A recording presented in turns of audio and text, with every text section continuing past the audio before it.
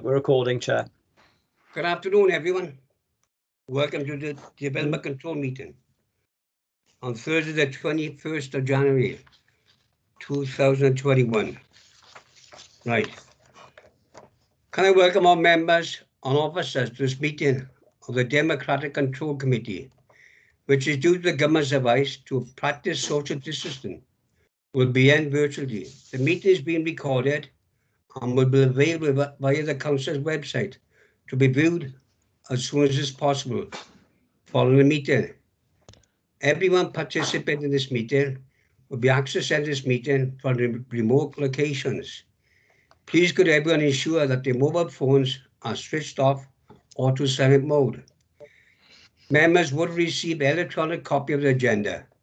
I will ask officers to present a summary of the key points. For the record, the agenda can be viewed on the Council's website.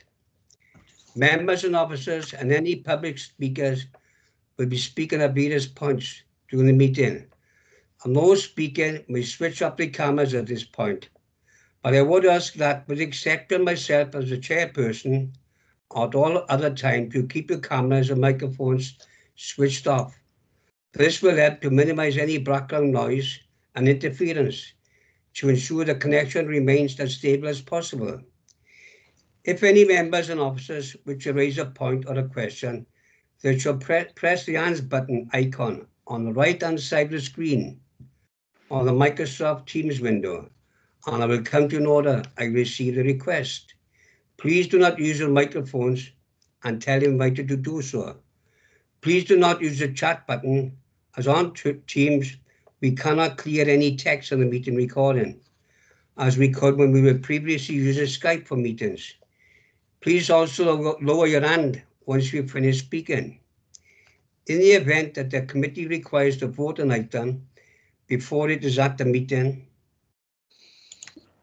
the Democratic Service Officer will ask you in turn to announce your vote, either for, against, or abstain. I will then ask the committee's legal officer to announce the decision made by the committee following this procedure. Officers from the Democratic Services will be supporting the meeting and will be monitoring the use of microphones throughout the meeting, and where necessary will mute those not being used. Before we formally commence, I will ask the officer from the Democratic Services to announce the names of the councillors in attendance at this meeting. I will also ask the officers and any public speakers to introduce themselves as when I invite them to speak during the course of the meeting. These two should ensure microphones and cameras are switched off when not in use. Andrew, could you announce the members here today, please? Yes, thank you, Chair. Good afternoon, everyone. For the benefit of the recording, my name is Andrew Rees, Democratic Services Manager. On the call with me today is my colleague Mark Galvin, Senior Democratic Services Officer Committees, who is minuting this afternoon's meeting. The members in attendance of the committee today are Councillor Hussain, Councillor Amanda Williams, Councillor Webster, Councillor Keith Edwards, Councillor David Lewis, yourself, Chair, Councillor Gary Thomas, Councillor Ratcliffe, Councillor Janice Lewis, Councillor John Paul Blundell, Mr Mayor, Councillor Ken Watts, Councillor Matthew Voisey, Councillor Kern, Councillor Collins, Councillor Granville, and Councillor Dendy, and Councillor Spanswick. And I believe Councillor Alex Williams is about to come into the meeting as well. Yes, he's here. Thank you, Chair. Thank you very much. Good afternoon, Alex. Right, on the agenda, item 1. Have we got any apologies, please? Councillor Voisey need to leave 3:30. Okay. Any declarations of interest, please? Sorry, can I go back? I raised a hand for the apologies for absence. Right over. I need to leave 2:45 because I have to take my son to a medical appointment. Sorry. No problem. John Paul, please. Yes, thank you, Mr. Chair. Just double checking, but yeah, Councillor Stuart Baldwin sends his apologies. Thank you. Councillor Lewis, please.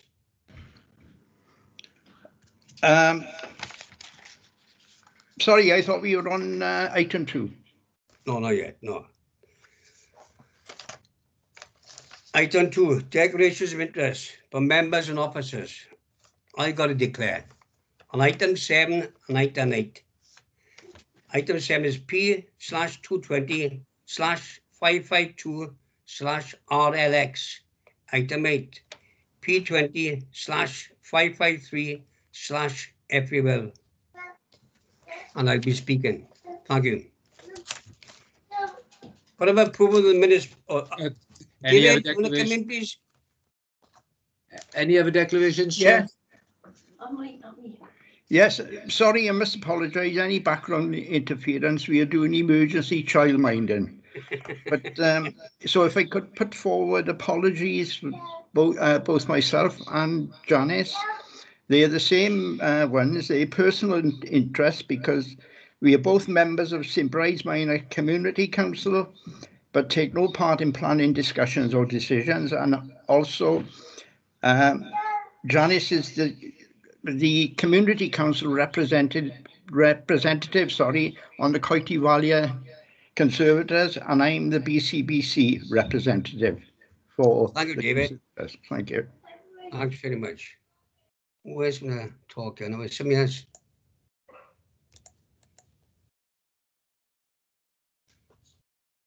Councillor Bose, you would put your hand up? Yeah, just very quickly, Chair, and the question is, with so many declarations of interest and potential members not being here for the full meeting, what is the actual level for quorum-see for this meeting, please? Because it could pose a problem. Mark or Andrew, please.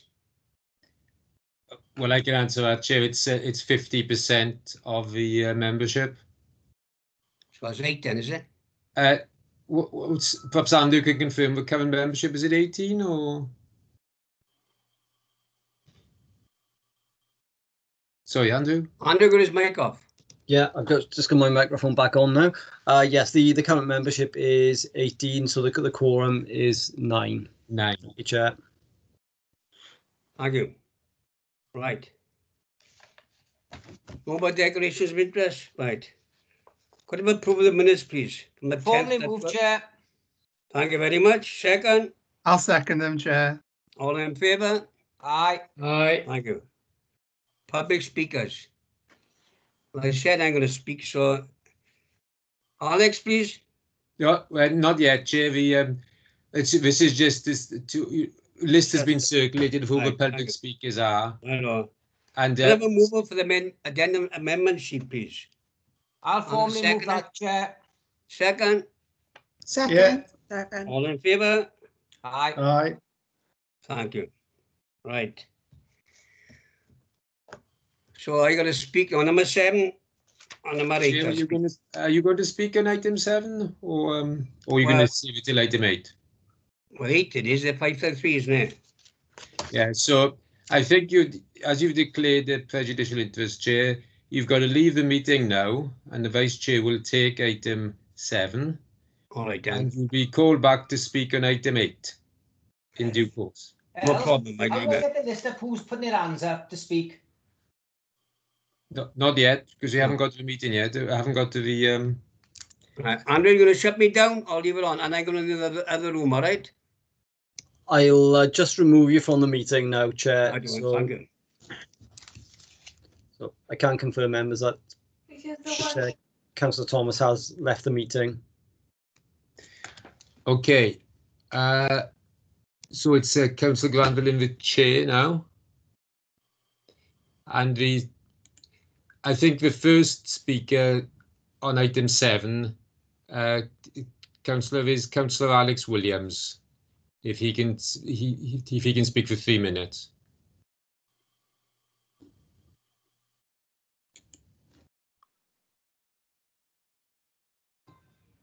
Okay, thank you. Can you hear me, Councillor Granville? Yes, I can. Thank you very much, Deputy Chair. And thank you for inviting me to speak on this matter.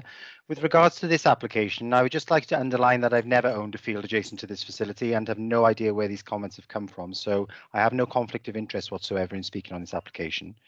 As you will have seen from my written remarks, my extensive written remarks and those of my constituents, the site is in close proximity to the community of Heelakew, which I represent, and I would strongly encourage all members of the committee to insist upon the opportunity to undertake a site visit before coming to a decision on these applications. I would therefore respectfully suggest that any decision on this application is deferred to allow members to do this. As you will see from my remarks, I attended a site visit on the 1st of October. I was disappointed that the applicants and their written remarks and their history of non-compliance, they suggested that they would withdraw their contracts from Kia and BCBC.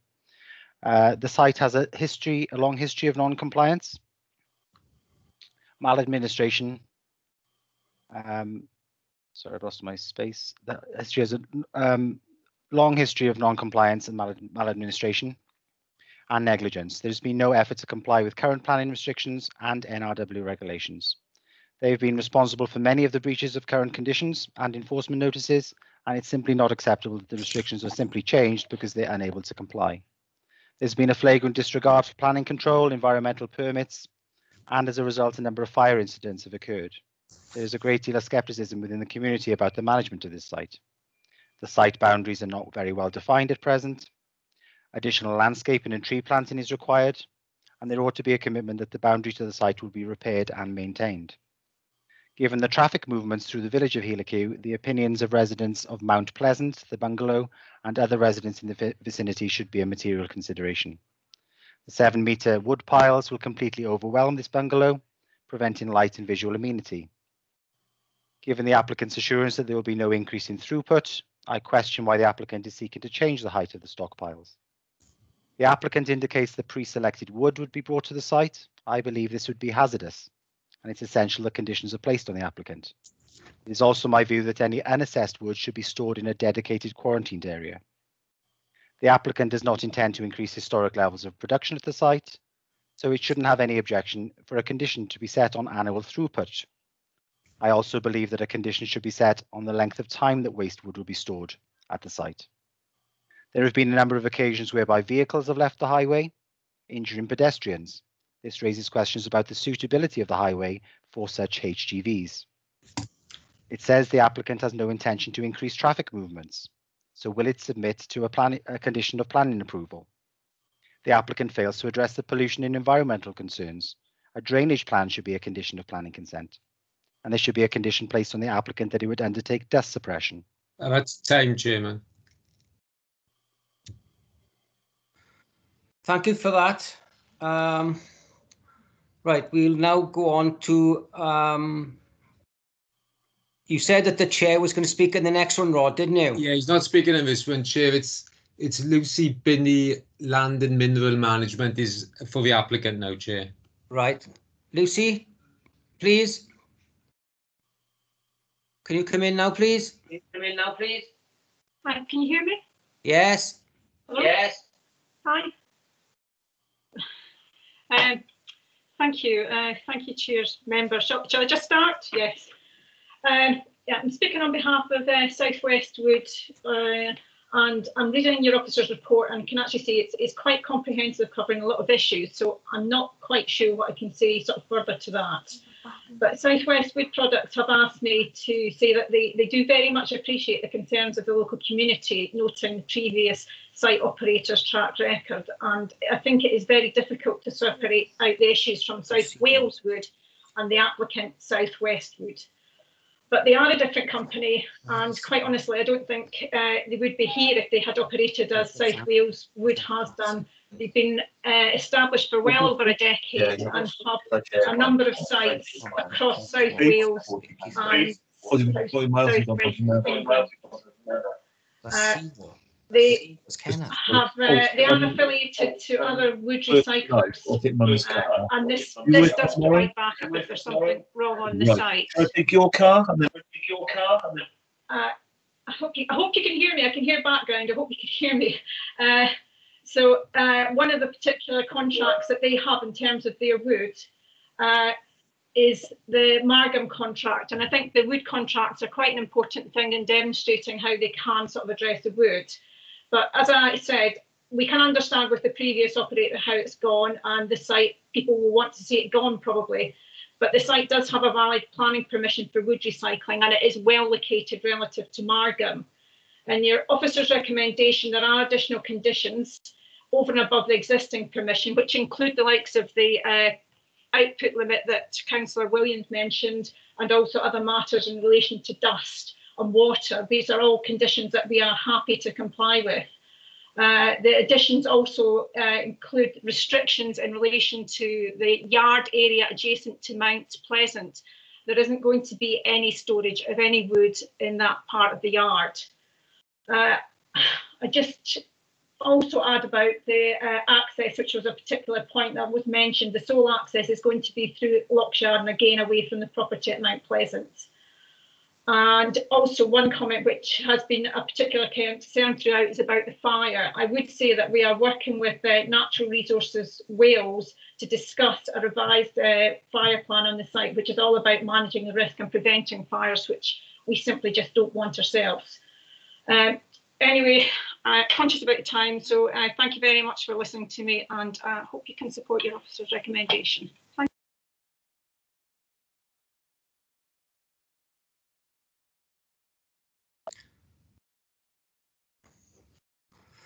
Thank you, Lucy, for that. Right, Rod? It'll be Rodri Davis now, Chair, from Planning to present. Right, Rodri, please. Sorry, Vice Chair, could I just come in for a moment before Rodri starts his presentation, if that's possible? Yes, Jonathan. Thanks for that. I just need to point out to members that there has been a request by the local member for a full committee site visit, and unfortunately the current restrictions placed on us through by virtue of the COVID pandemic would make such a meeting impossible at the moment. We wouldn't be able to safely conduct a meeting under these current conditions. I have sought clarification from the legal officer on this, and the legal officer has confirmed that indeed that this would be contrary to the regulations. Members as well will need to do a full risk assessment and submit that back to the legal officer as well. We're not quite in a position to do that at the moment. I think it's worth pointing out as well that if members, and it's within their rights to do so, if they were to insist on deferral to the site visit, just for members that are aware that this site does have a valid planning consent. The consent will still operate, the activities will still go on. If we defer determination today, it's not going to prevent the activities to carry on.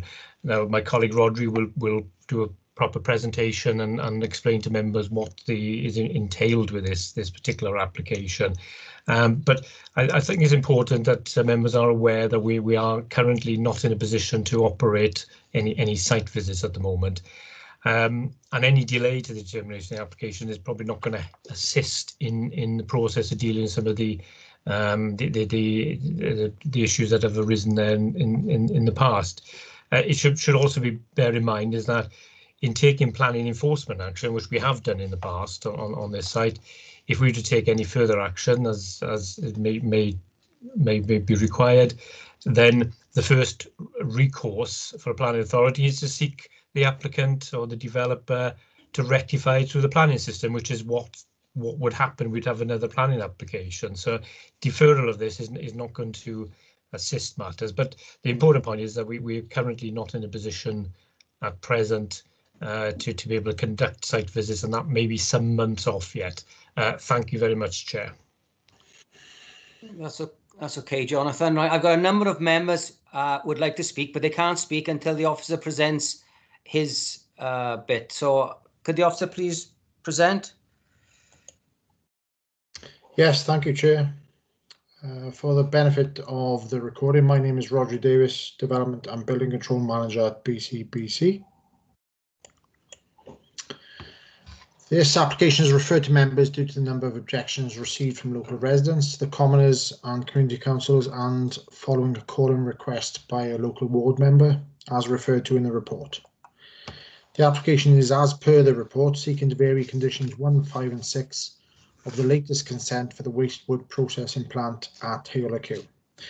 The conditions relate to the approved layout and plans for the site, the maximum stack heights and the range of works that are authorised on this site.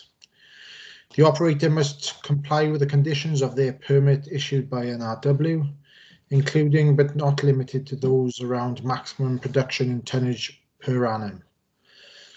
In terms of the history of the site, Lochs Yard, the front part of the site, has operated as a wood recycling facility for a number of years, and it was extended to include the adjacent former Brinkethin nursery site in 2014. The applicant, Southwest Wood Products Limited, has recently taken on the site as the previous operator has gone into administration. This is one of several such sites that they control throughout the UK. It is accepted and acknowledged by officers that a number of the objections are the result of the recent history of the site by way of poor management, breaching conditions, the fact that the previous operator has gone into administration, and numerous environmental incidents such as a fire on the site. And the local planning authority has taken enforcement action against the site operators. It is understandable that there is a great deal of apprehension about this application and a fear that recent events might reoccur. However, the local planning authority have to consider any application on its own merits and on land use planning terms only. It is worth reiterating at the outset that the operation of the site is controlled by other legislation and the detailed permit issued by NRW. Whilst the consent will stipulate that the site cannot produce more than 120 tonnes per annum, NRW also control this output. There will be no wood storage or processing in the potential part of the former nurseries part of the site, just parking and storage of machinery, and there will be no requirement to use the access to the north of the site via common land. It is also proposed to upgrade the drainage system at the front access to trap water before it leaves the site and enters the highway and water courses beyond. The noise management plan, as agreed and discharged under P17706 DOC, will be updated to take into account the different layout of the site, any new or modern machinery to be used on the site, and the proximity of the bungalow, which is now in separate ownership. Condition 10 will be reworded to secure the submission of an updated noise management plan. The previously approved dust management plan will still need to be adhered to, and the current operator is committed to replacing the damaged mesh fencing to the south of the Lochs Yard part of the site and to planting additional trees around the boundaries to reduce the visual impact of the site. In terms of the mechanics of the application, the original planning permission will continue to subsist whatever the outcome of this application, although this application is a prerequisite for the applicant to acquire the relevant former nurseries part of the site from the Crown and to ensure a satisfactory form of development. The consent runs with the land, and any other wood recycling company could process waste wood from the site, even if the current company stops operating from here. The site layout has been reconfigured from the original consent as a result of the need to concentrate the processing and storage operations around the Lochs Yard part of the site, away from the bungalow, which originally formed part of the wider site but is now in private ownership. It is also proposed to maintain an open yard for the storage of wood without the erection of workshop buildings on the western part of the site.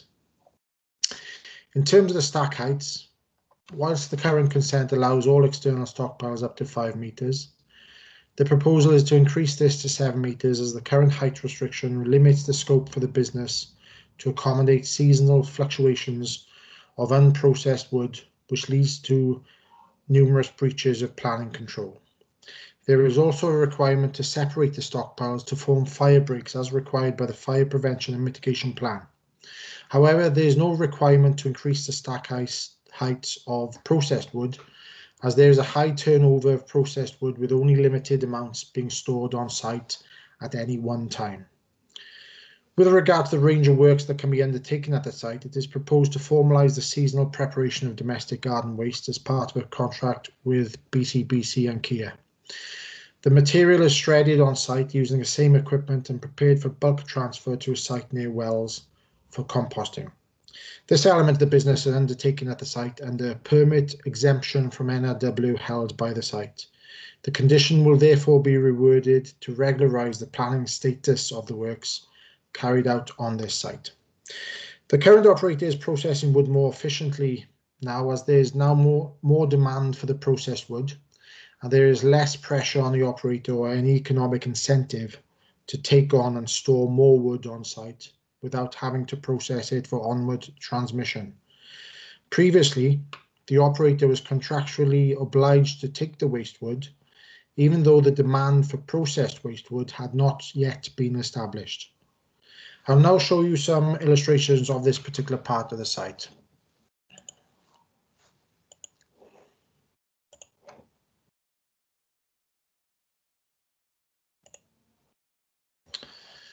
Can everyone see that?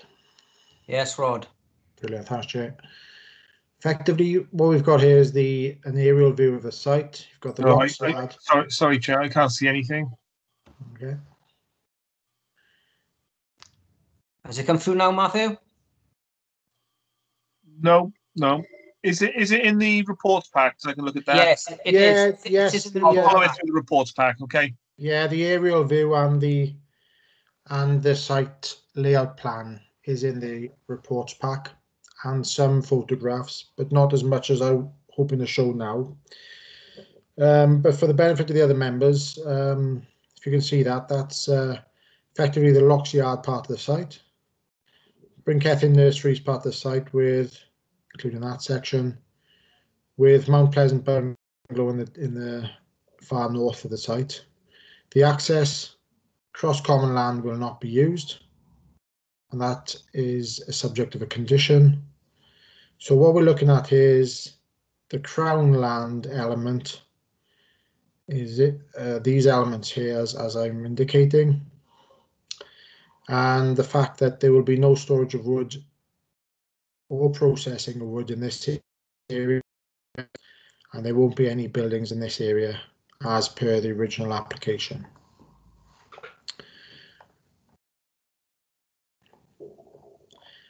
Take you through the site. So this is a view of the site from the main road. Halo Q behind me. This is the entrance and the only entrance into the site of Heol Llan. This is where the improvement works to the drainage is going to happen in order to effectively trap surface water from the site from entering the highway. This is the weighbridge, wood being shredded in the background. This is the main storage building of processed wood, which has recently been refurbished.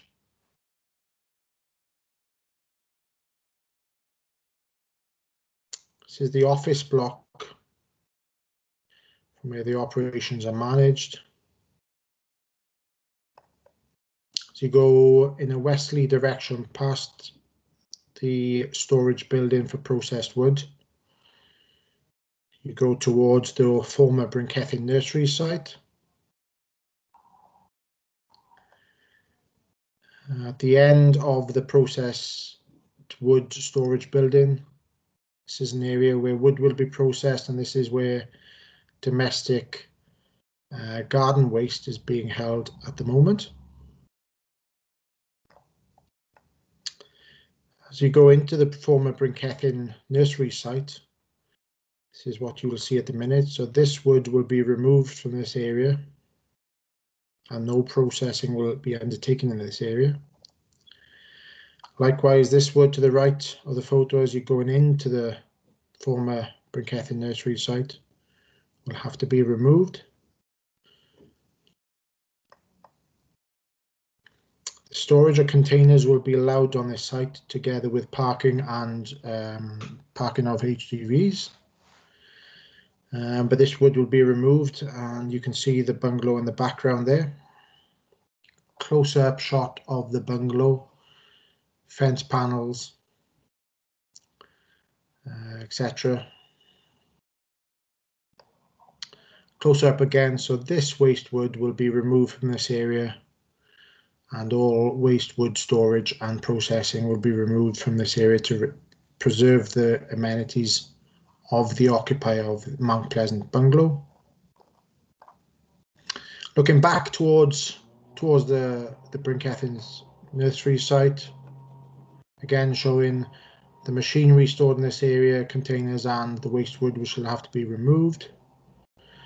And then we go on then towards the external storage area for wood, which was approved under the original application and which was going to be the subject of buildings, but it's going to be external storage now. This is slightly cleaner wood than the old legacy wood. So this area is part of the Crown land, but it is also covered by previous planning consents. Another shot of that currently approved external storage area of wood.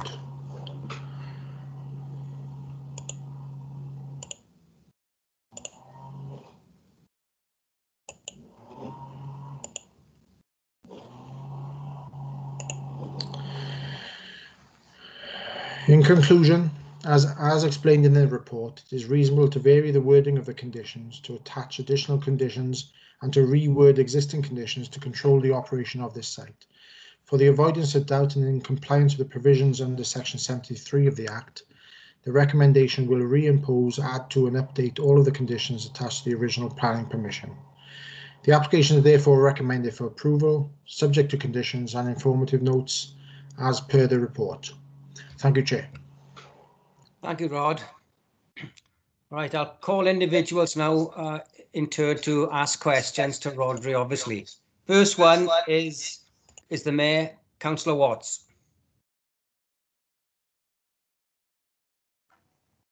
Yes, thank you, Chair. Just putting my camera on.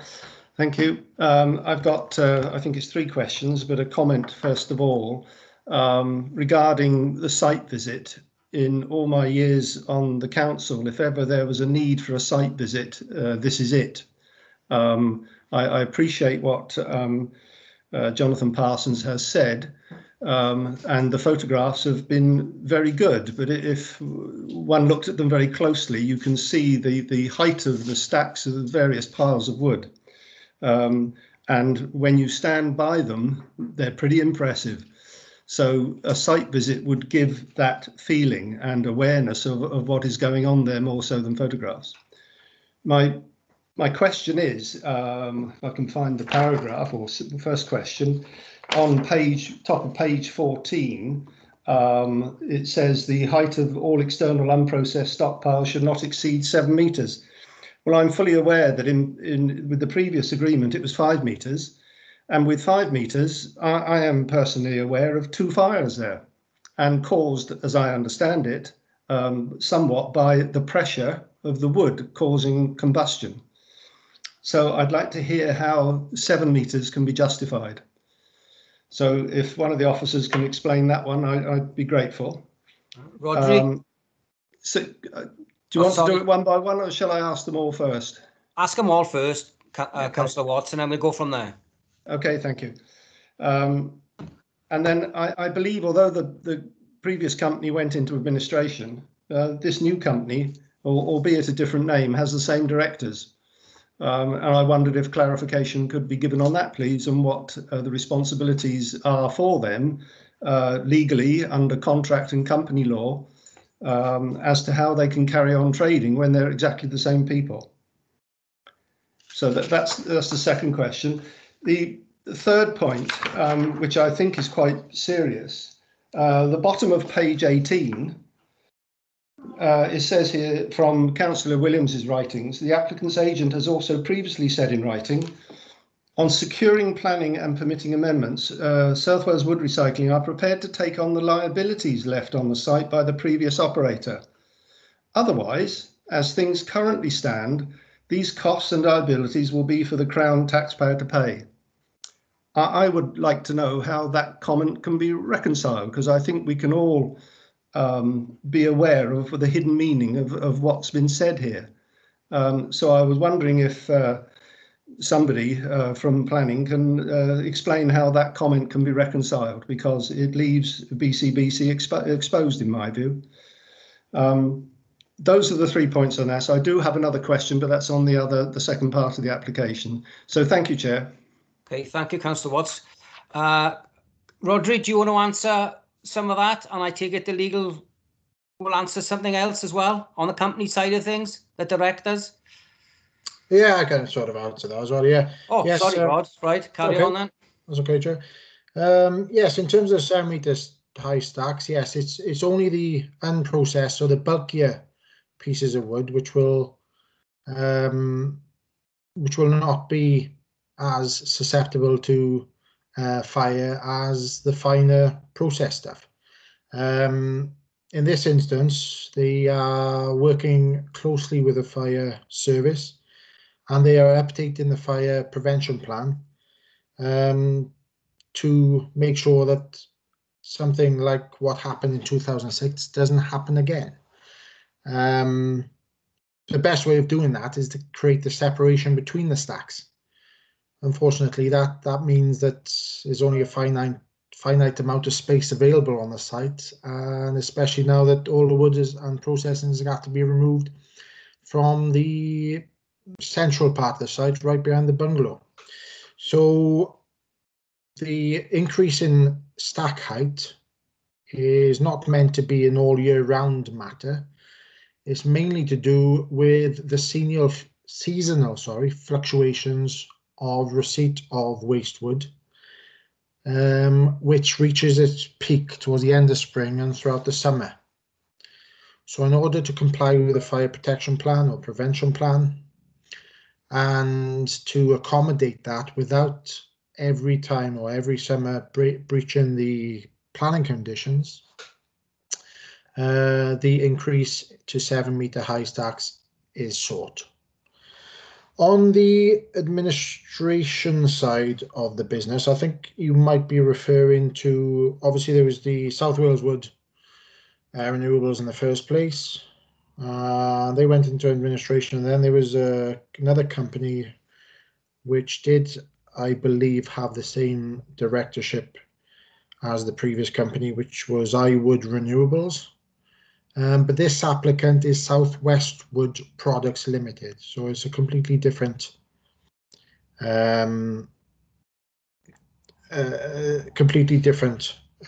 company in seeking to operate this site. I think that was all your comments, if I believe I'm right. No, there's one more, Chair. It was the bottom of page 18, the being prepared to take on the liabilities left by the previous operator, otherwise BCBC would be left paying the costs of removal. And I said, how can we reconcile that comment with the hidden meaning of it? I don't think there's much of a hidden meaning there. I think if obviously because this land where the legacy wood and the fire damaged wood is located is within Crown ownership at the minute, without a planning permission, albeit temporary, and it's the next application which we'll be considering on this agenda, then they cannot purchase that site off the or gain control of that site from the Crown, and therefore they will not be obliged to process that wood and get rid of that wood. In that instance, it'll fall back on the Crown, and unless I'm wrong in saying it, I don't think the Crown will be too interested in taking on the liability for that wood. So unfortunately, it is likely to fall back on public bodies to get rid of that wood and to remove that potential pollutant for the surrounding watercourses. Chair, if I can just say to conclude, I feel as though that comment is putting the planning committee, the development control committee, under some pressure, and I don't like it. And I'll just say that I don't like that comment. I think it's inappropriate.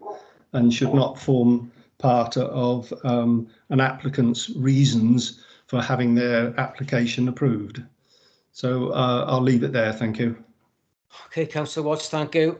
Next person to ask a question is Amanda Williams. Can I just ask, before you speak, Amanda, can I just ask members to take their hands down once they've spoken, please? I'll take mine down now, but then I'm going to have to leave after this, as I said. That's fine, Amanda. Yeah. You did say. Yeah, great, fab, thanks. A few questions from me as well. I absolutely wholeheartedly agree with everything Councillor Watts just said. I live in Coity. I'm the member for Coity, so I'm just down the road from here. I know the area well.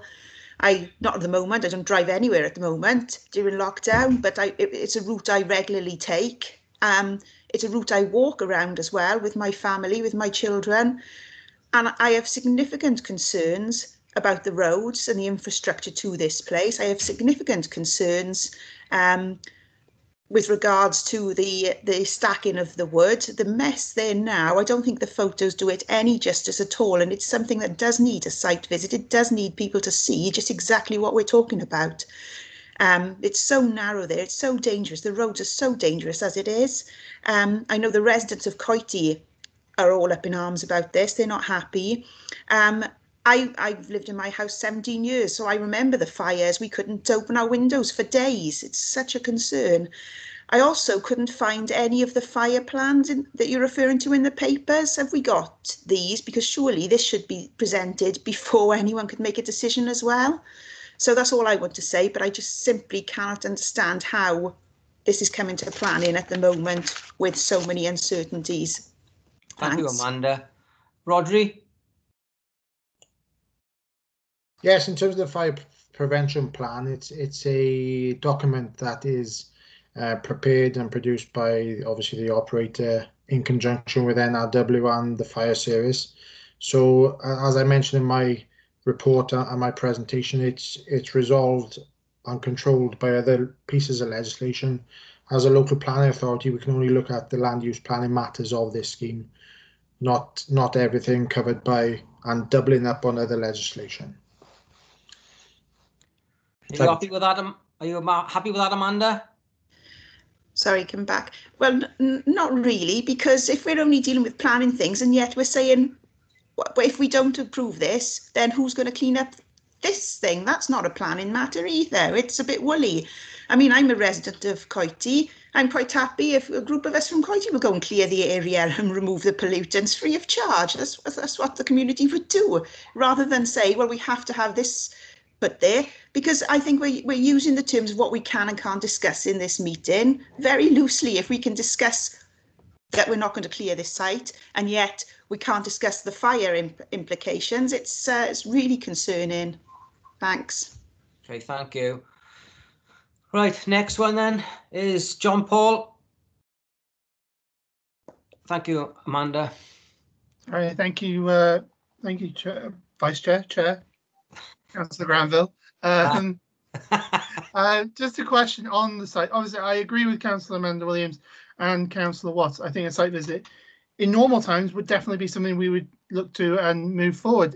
But if we say today that we want a site visit and we can't have one for 6 months, can the developer take the council to court and push this through without this committee say so? Well, let's freeze on that point first. Let's get an answer on that so we all understand the clarity of the question. I can respond to that. Chair. Right, Jonathan, please come in. Yeah, thank you, Chair. I can respond to that. Well, what is within the rights of the applicant to do if we don't get a decision today? It is deferred for a site visit, which may be for many months, where the applicant can appeal non-determination. And that means that decision on this application will be taken out of the hands of the local authority and into the hands of the planning inspectorate, who will be looking at the planning merits and the planning merits only. So that's a potential course.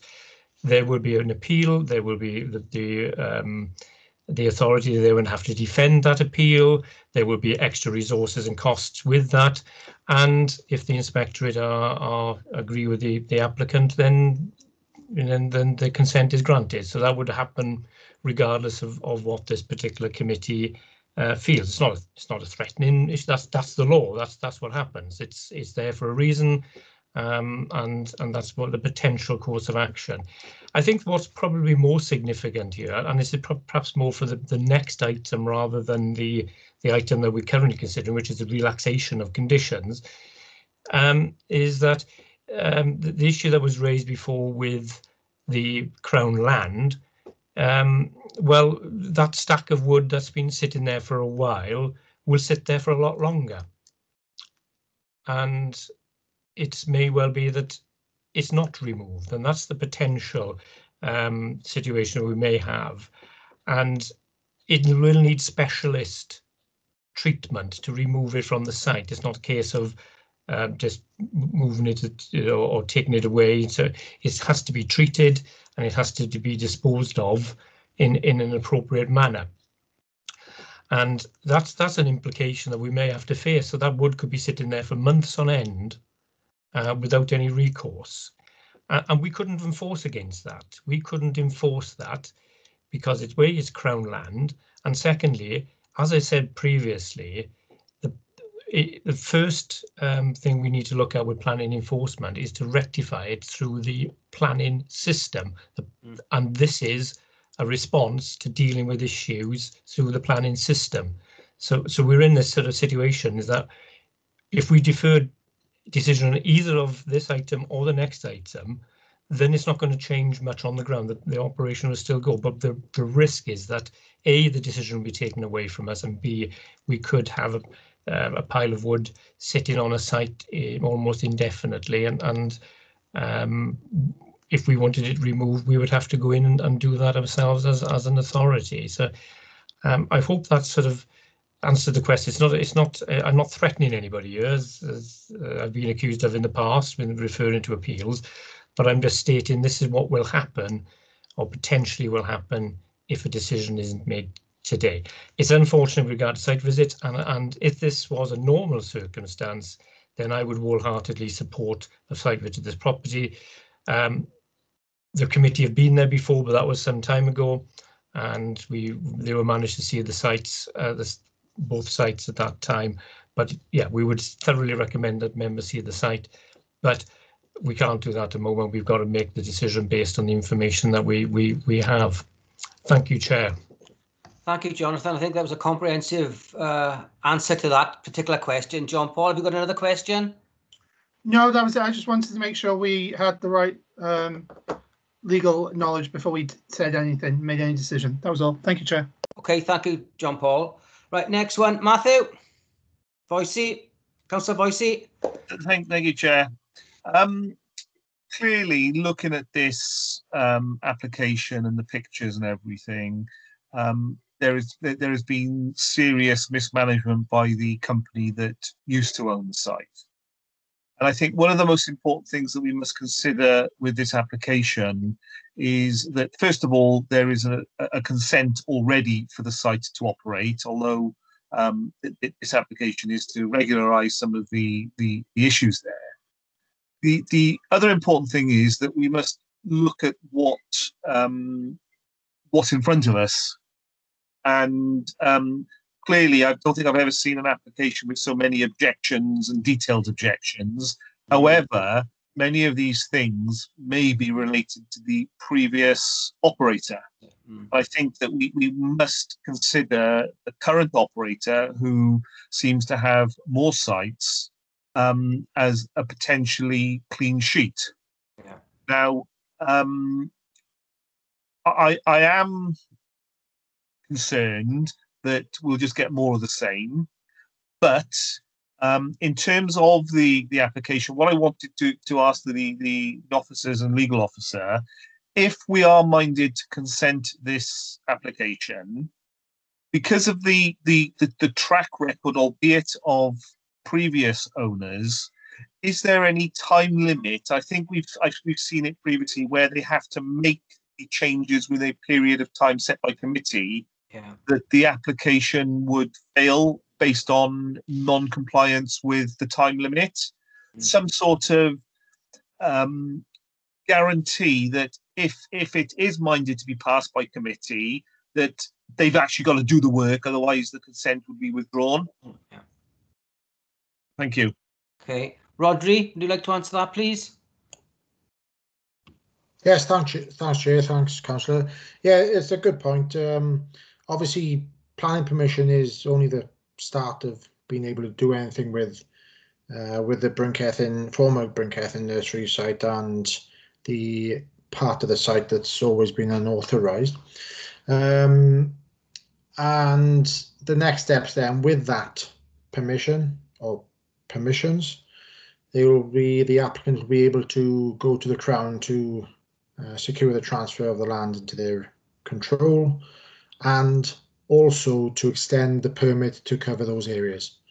So there is a bit of a lead into it, but as far as I'm aware, as soon as those steps are undertaken, which will hopefully be sooner rather than later, because the transfer of the permit or the extension of the permit does take a bit of time. But as far as I'm aware, the operator wants to crack on as soon as possible once those permits and transfer of the land are in place, and take it from there. And on the next application, we have a condition on the recommendation seeking an annual review of the progress of removing that historic waste wood from that site over the 3 years, which seems a long time, but there's so much wood there, and it has to be blended with better quality wood to get it to a level that doesn't have too much of a moisture content that would allow it to be accepted by the customers of this processed wood. And then, so every year they'll have to show us the progress of removing that wood from the site. And NRW have also confirmed that no new waste wood can go on that site until that waste wood has been removed from that part of the site. So I think there is a general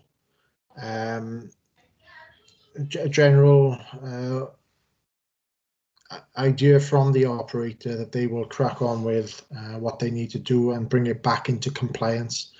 And in terms of the conditions added to this consent, these have been tightened and added to and updated to incorporate all the other conditions that were applied previously, plus some extra ones to ensure a satisfactory form of development, and to make sure that we can enforce against that if something did go awry, which we're not expecting.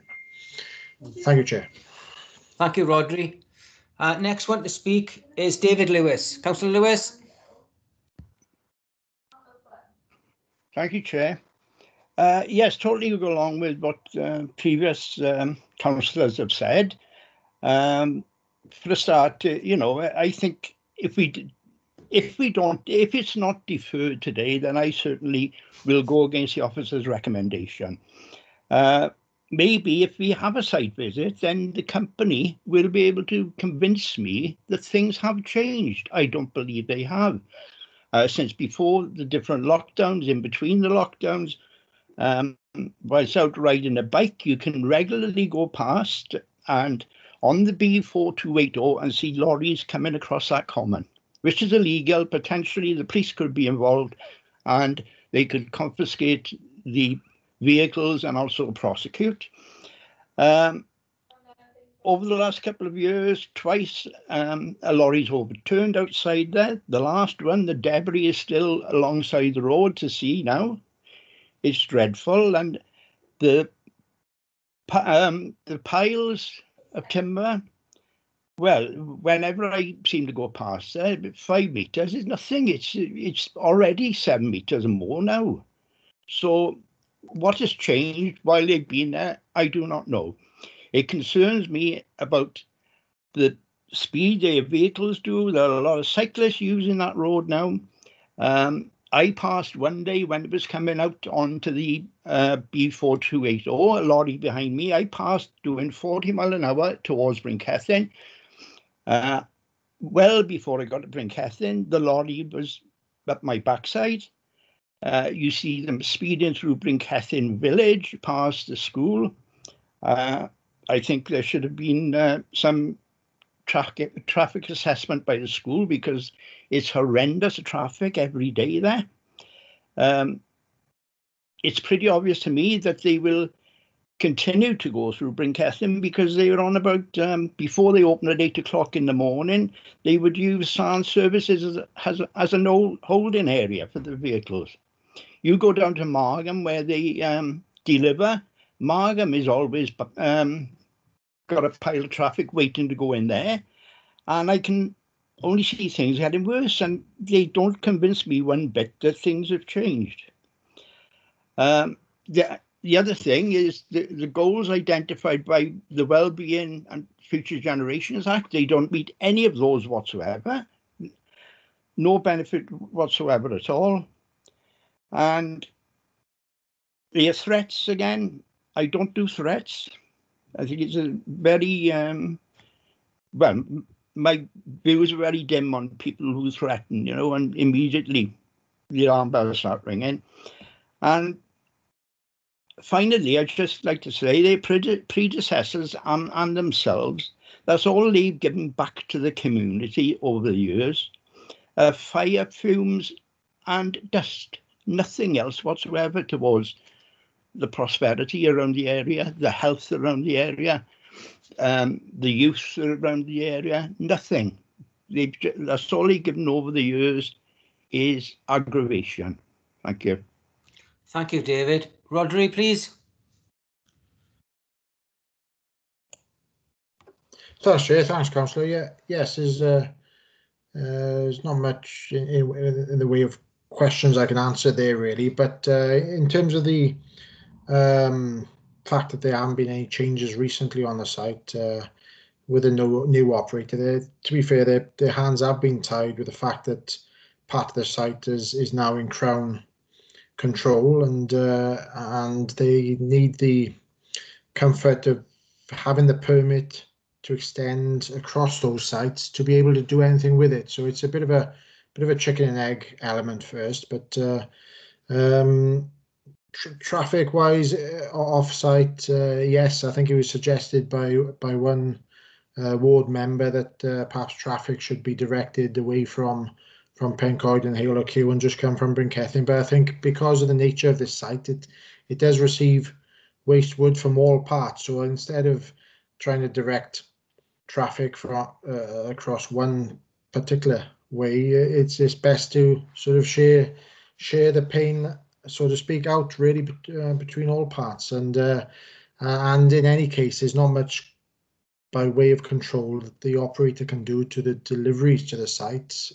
They can more so for taking the processed waste wood from the site, because it's their lorries that they control. But otherwise, it's difficult, and you can't stop anyone from using the public highway. So it's a tricky one. But that's all I picked up from Councillor Lewis there. Thank you, Chair. Okay. Thank you, Rodri. Next speaker is Councillor Spanswick. Thank you, Chair. Just take my hand down. Thank you. Yes, I'm sort of in agreement again with all the members that spoke to date. The various points that Councillor Watts picked up are the very three ones I want to pick. But in addition to that, just want clarity that on page 14, it talks about the domestic garden waste being collected by BCBC and Kia. I take it that's already happening. So while the applicant is saying they're new there, they're going to do the right thing, already doing things they haven't got permission for. It does question, again, the photographs were useful that Rodri showed, they give a bit of an idea. I still think a site meeting would be the best way forward. But even those photographs, one of them showed the bungalow. And if this company were that concerned about the neighbours in the community, they wouldn't have piled up the rubbish that was next to the bungalow. That they would have got rid of that on day one if they were a really good neighbour that wanted to treat the community and the adjacent properties well. And as for the community response and the amount of people, they may be referred to past events there. But what have the company done to try and engage with the community, to talk to them, to show them the new, to show them we got a different way forward? Doesn't appear to have happened. So it questions the whole integrity of the company and what we're dealing with here. And the very last point, and it adds on to what Councillor Watt said on page 18 and 19 about the sort of almost the threats, almost. The start it was a site meeting in October, and the applicant proceeded to say that unless the application was approved, they'd cancel the contract, which Bridgend County Borough Council and Kia currently have with them. What is that saying about a company we deal with? Not a lot. It gives us a bit of taste in my mouth, and I'm very disappointed what we got before us today. And I'm not sure how best to proceed at the moment. Okay, thank you, Councillor Spanswick. Rodri, please, would you like to answer that? Yeah, best I can. Yeah, yes. Obviously, things haven't operated on the site in the best manner historically, and a lot of that wood in the former Brinkethin Nurseries part of the site has been there for quite a while. Unfortunately, the existing operator, because that is not in their control at the minute, they can't do too much about that. But with this consent and the transfer of the land from Crown and the extension of the permit from NRW to cover this area, they'll be able to literally go on there legally to remove this wood in compliance with the plan that they've submitted, and to make sure that there's no processing or storage of wood or products on that part of the site, to make this scheme a lot better in terms of residential amenities of the occupiers of that bungalow. In terms of suggested or alleged threats, it's probably best to explain that off, that it's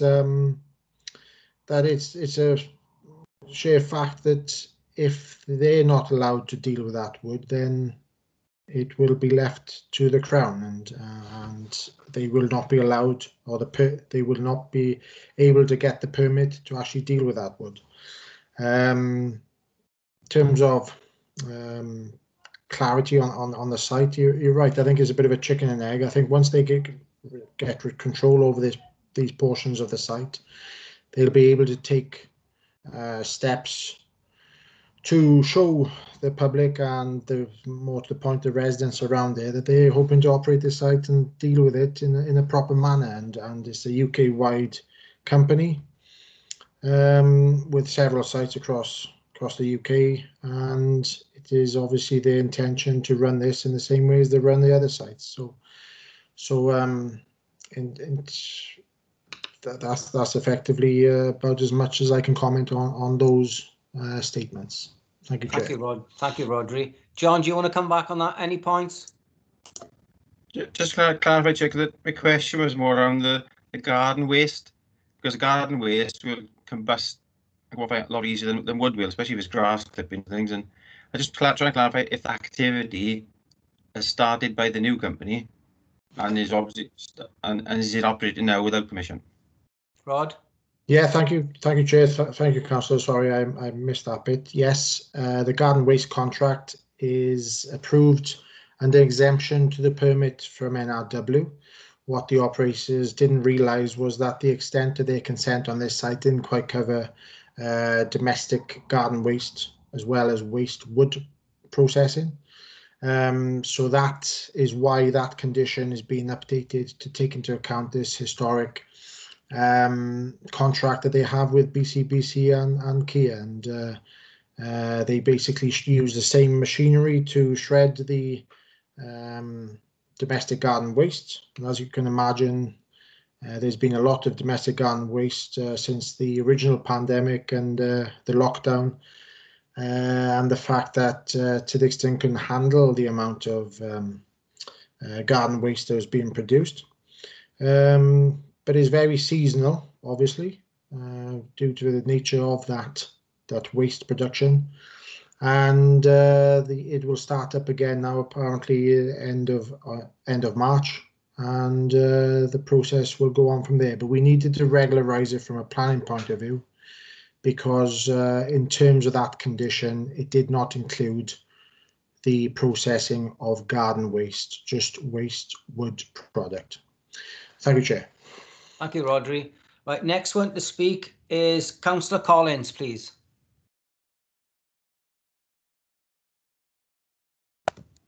Thank you, Chair.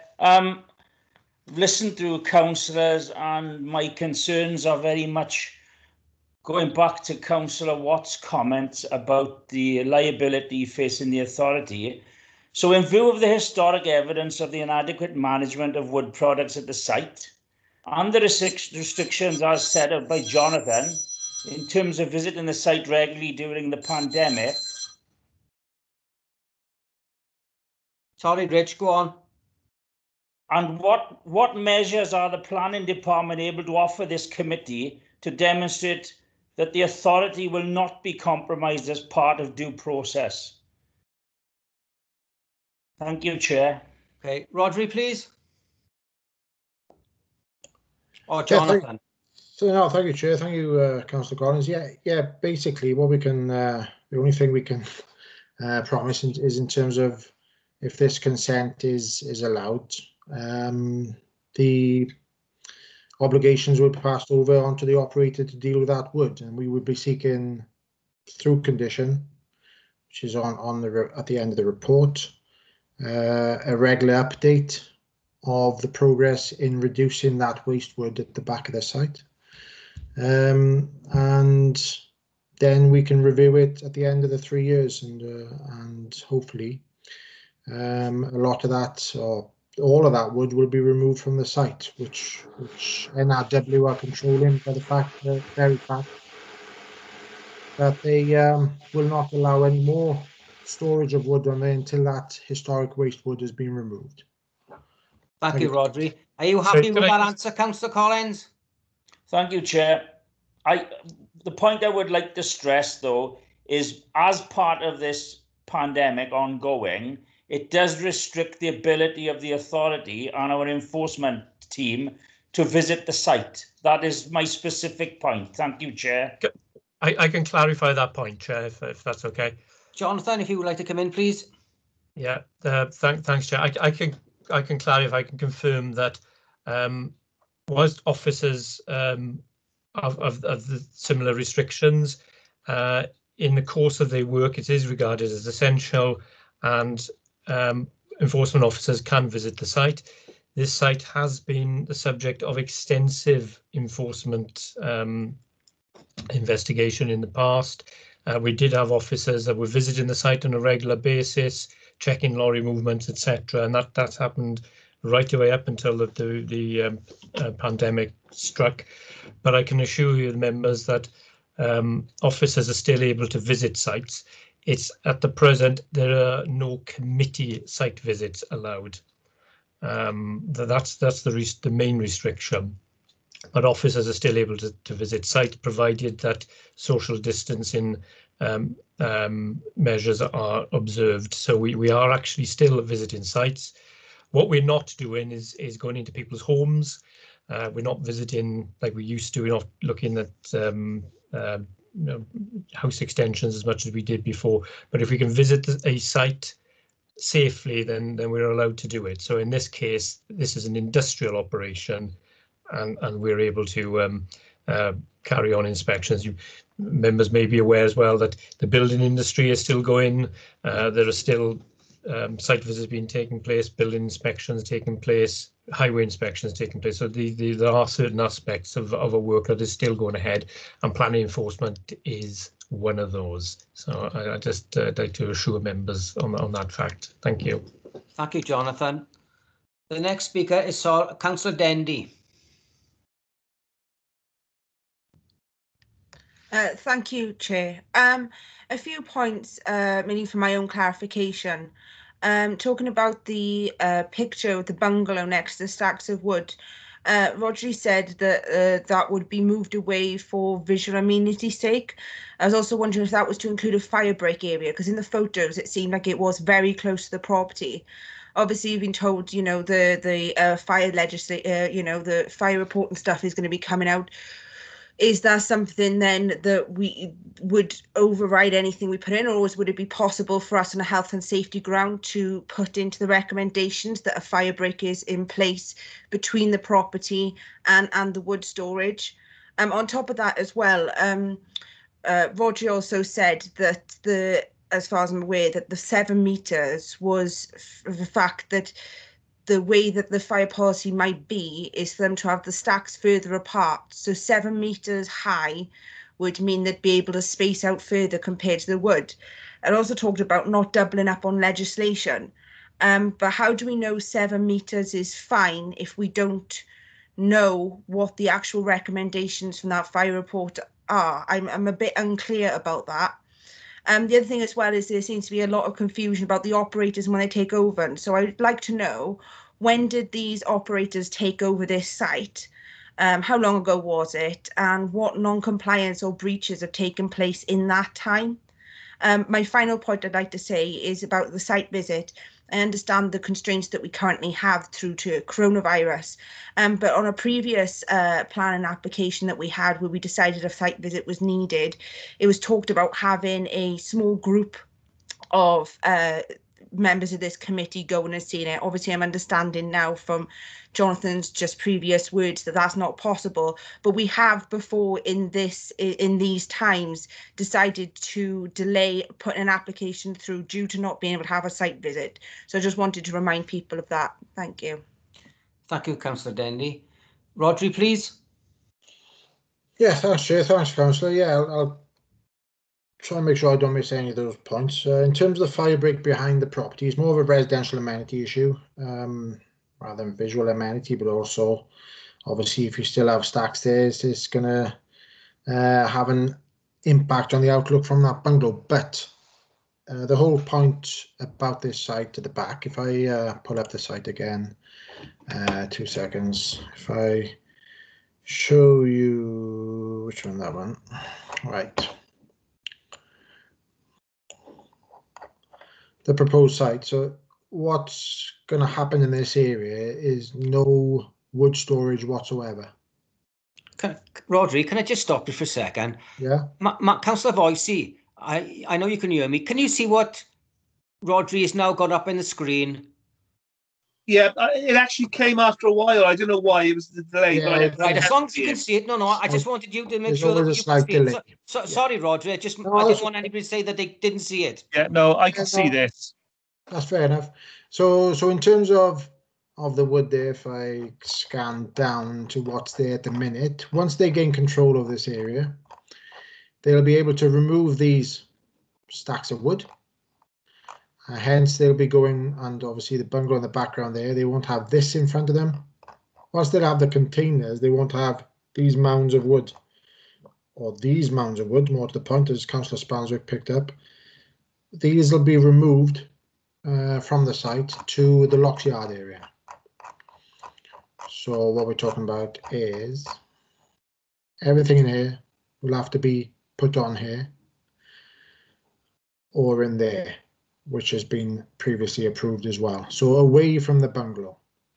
I think I mentioned in the report and in my presentation that this bungalow did used to form part of the wider, that's why it's in the red line, did used to form part of the wider business and operation from this site, and it was supposed to have been used as a welfare building for the staff, but it has never been so. It's always been occupied as a residential dwelling, and I believe one of the inhabitants now used to work on this site, but no longer does. So effectively, we need to preserve their residential amenities, and that's why we're going to hold the new operator, once they gain control from the Crown over this land again, to move all the wood that is in there now away into these areas, and to make sure that there's no processing of wood at all going on in this area, because obviously the noise impact on the residential occupier there would be significant. In terms of the 7 meter high stacks, it'll be external storage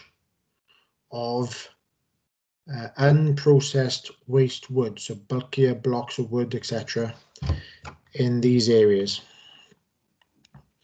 So what I was mentioning with the 7 meter high extension from the current 5 meter stipulation is, at the minute there are seasonal fluctuations, so they get peak supplies during the summer months, late spring summer months, and to be able to hold that on site without breaching the condition.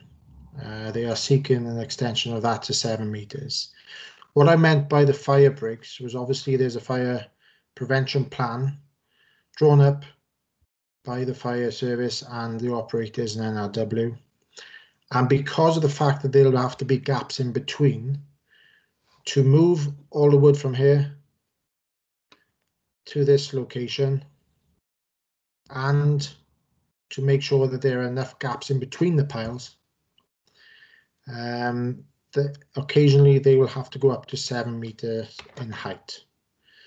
What we've sought off the back of this recommendation as well is a reinstatement of the mesh netting on these boundaries, together with additional tree planting around the boundaries to soften the impact, the visual impact of the site from surrounding occupiers.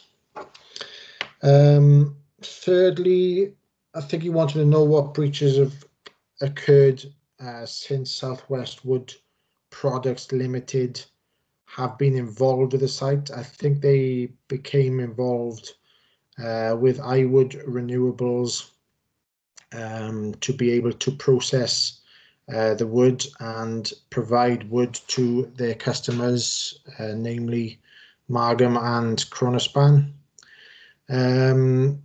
I think it was about 18 months to 2 years ago. With this transfer of the permit, it will be completely in their control. They've had the permit transferred to them for the Locks Yard element, and once they gain permission to relax the conditions on these sites, they'll be able to get transfer, which is in Crown ownership at the minute. They'll be able to get transfer of the control over these pieces of land to themselves, and they will be able to extend the permit to include these areas.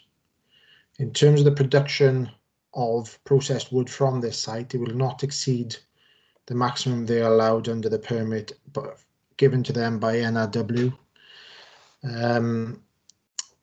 Even with the extension to the permits, the amount of produce would be the same. So 120,000 tons of waste wood, processed waste wood every year. In terms of breaches, I'm not aware of cases where we've had to investigate since Southwest Wood Products have been involved. Obviously, there's been the odd complaint that lorries are arriving too early or trying to gain access to the site too early. We've obviously had issues with the drainage in this Crown land potentially polluting the water courses, which probably is polluting the water courses. So that's why NRW are involved and their legislation kicks in as well. But apart from that, nothing that I am aware of. The occasional complaint about wood being tipped onto the roads and the adjoining carriageways, which is an issue. But as I've mentioned in the report, it's difficult for the operator to control that because whilst they can use their lorries, covered lorries, to export the processed wood from the site, the wood that is coming into the site is from all sorts of sites and suppliers, and they do not have control over how they deliver the wood to the site. They do, however, occasionally take out a road sweeper to try and reduce the impact of these pieces of wood on the carriageways. In terms of the site visit, you're right. I think you're referring to the dog breeding business in Blangaru. That is held in abeyance until we can arrange some sort of committee site visit to that site. Obviously, since then, the lockdown and the regulations and the restrictions have become even more controlled and reduced our capacity even further to hold site visits en masse.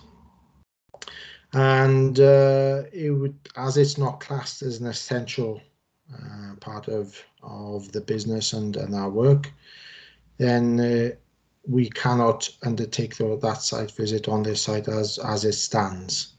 So I hope you'll understand that situation where we're at. That's why I've attempted to walk you through the site to show you exactly what's happening there at the minute and what's there. So which would preclude us having to go out on site en masse. Thank you, Chair. Thank you, Rodri. And the last speaker. Can I? Sorry, Chair, can I just can I just come back? Can I just ask for clarification then? So with the Ocean Farm thing, would it be a case that this one then could be appealed and not be left until the site visit comes because it's stated as an essential part of their business? Is that why we can't hold it the same way we did the other one?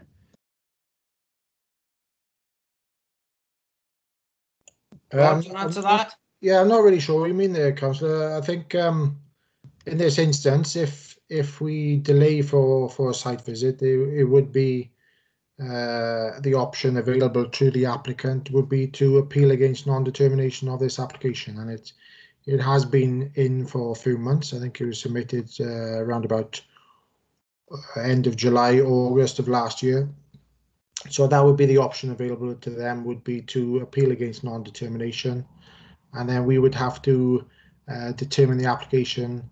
We would have the ability to determine the application within 4 weeks, but not necessarily with a site visit. Thank you, Chair. Thank you, Rodri.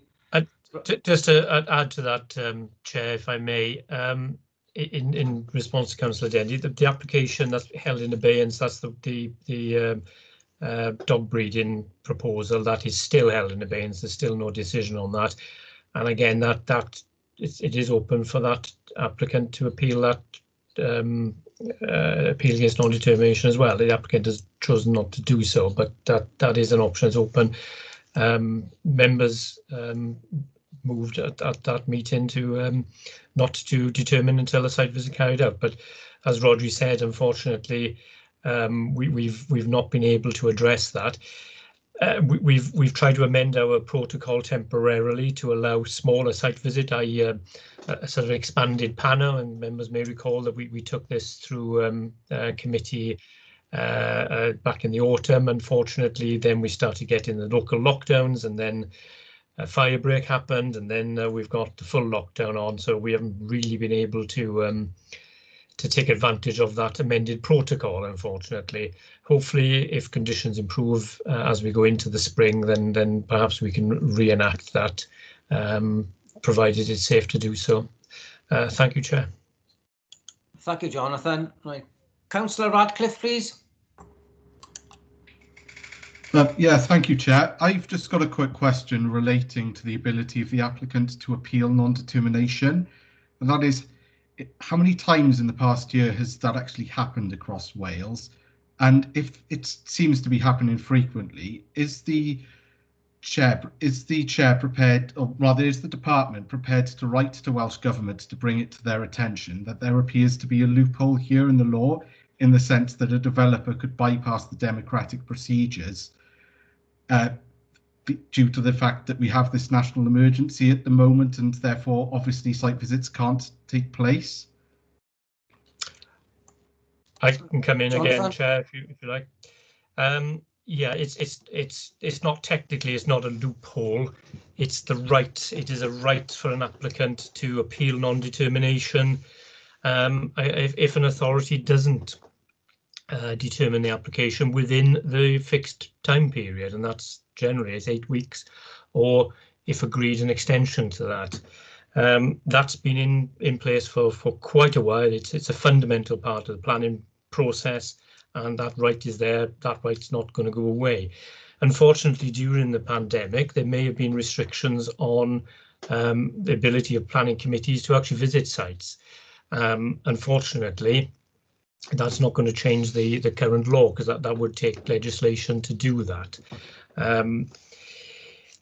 I would say that in Bridgend we don't have very many occasions where people have appealed against a non-determination because we're generally pretty efficient. The committee is very efficient, and we generally do make decisions within the required time period. It's in nobody's interest to go through an appeal process to carry out what would normally be happening anyway.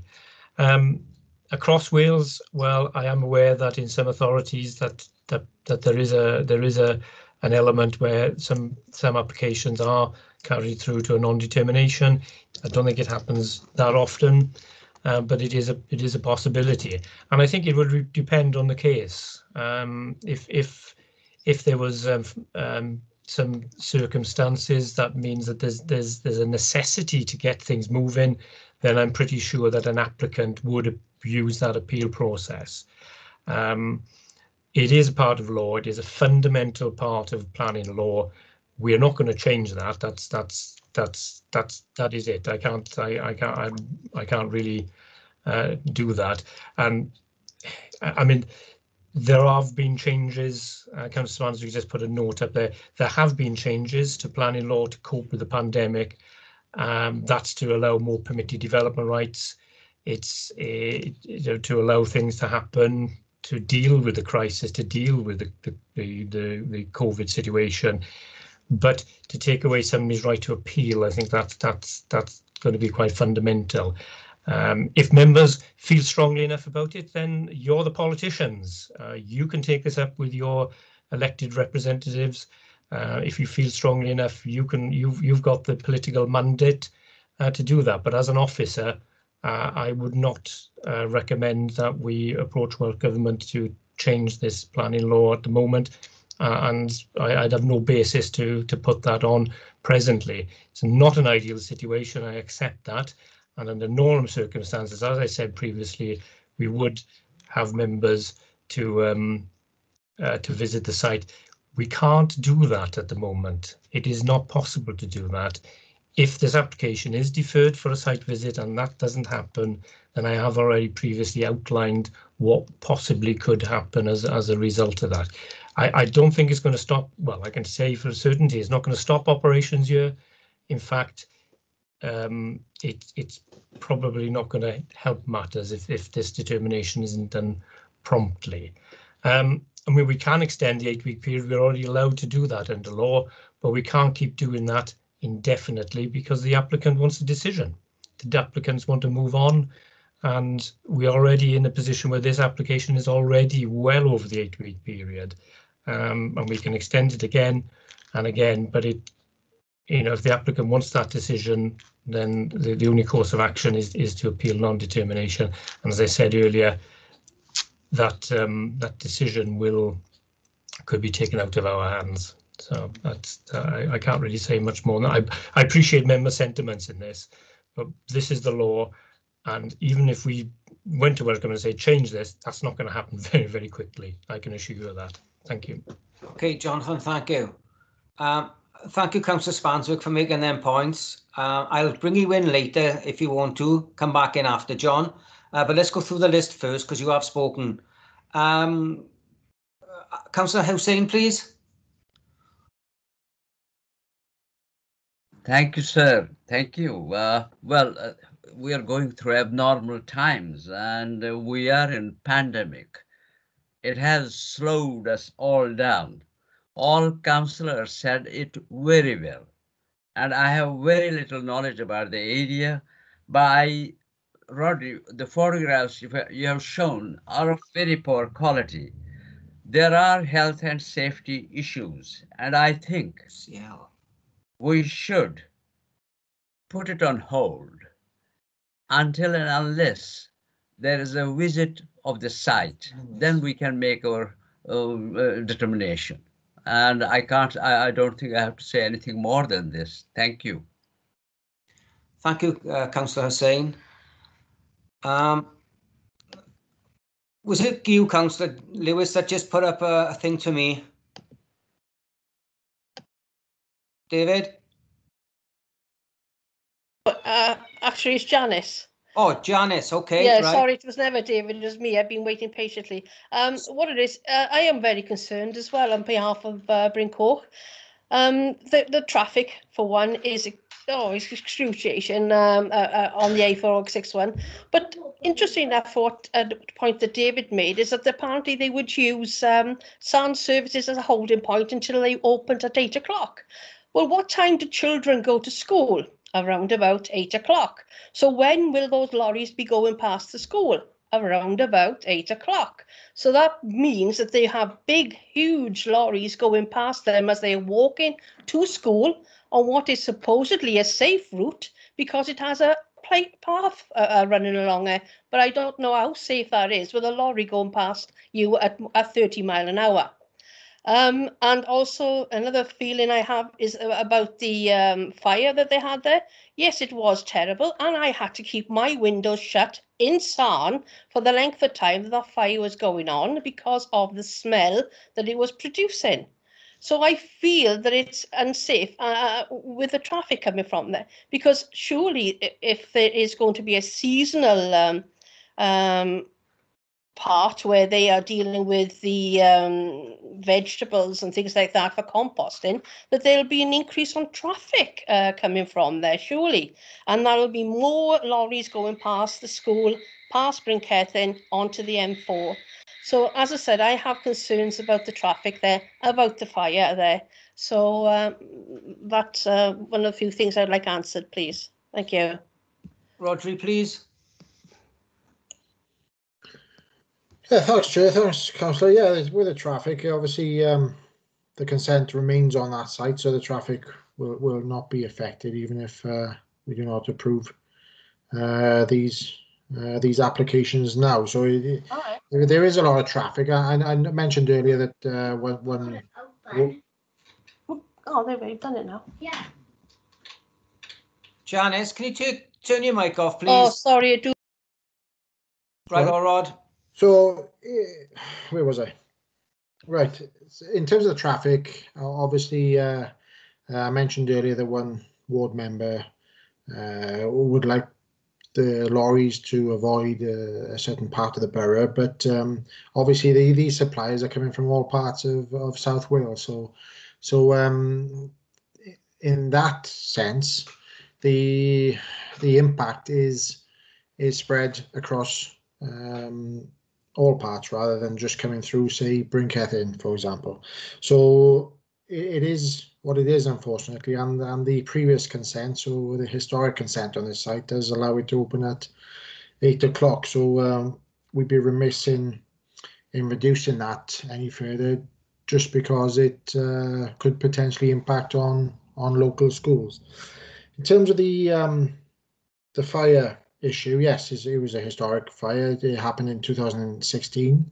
Hasn't happened since. I remember receiving a complaint about the stacks looking like they were on fire recently. I think it was just before Christmas. I visited the site, and it was actually just an atmospheric thing with fog in that instance. So it wasn't actually a fire. So what they are hoping to do with these sites now is, with the fire breaks, with the fire prevention plan, which is drawn up with the fire service and controlled by NRW as well, that will not happen again.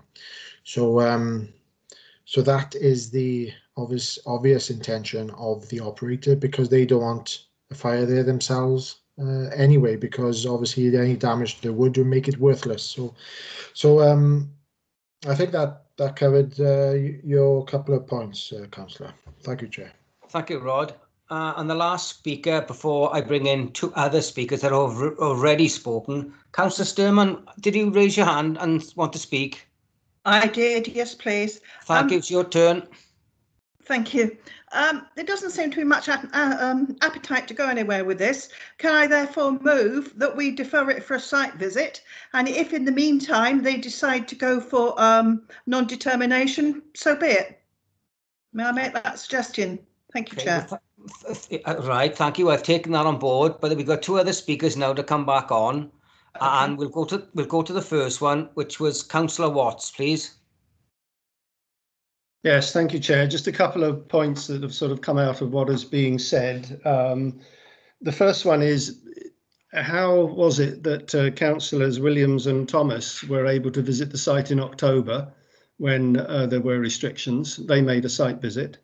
Could not the site be videoed if we cannot go as a site visit and that video shown to the committee? The third point is, I believe we should not let COVID control us in this. We've got a commitment and a duty to the residents. And I think as long as we act reasonably within the law, I for one, believe that we would not be castigated for delaying this, because in my opinion, and I'm sure in the opinion of many others, we are acting reasonably. And that is the criteria that we should apply here. And as long as we apply that reasonableness, then I believe any appeal would fall on that. And I'd be quite disappointed in the law if that did not help us in being reasonable. And the question possibly to Rhodri is, if this is allowed, if this is allowed, what level of non-compliance would shut the place down? Is there some idea of what would cause the place to be shut down? Because we don't seem to have discussed that. That if it is allowed, and from what I've heard from all the other members, I don't see it going forward.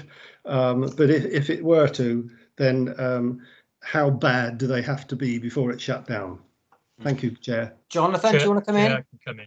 Yeah, I think you've, Councillor Watt, you've raised some very good points there, and so there's nothing I would say I would disagree with in principle. I think it's I think there's some very interesting suggestions as well.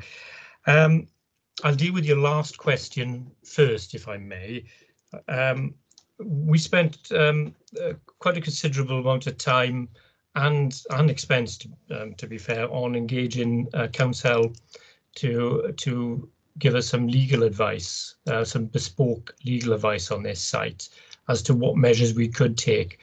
One of which, and this is going back to the previous operator, I must add, not the current operator, just to be clear. We went to a specialist barrister for advice on this. There isn't an awful lot that we can do to actually stop activities on this site. They have got a valid planning consent.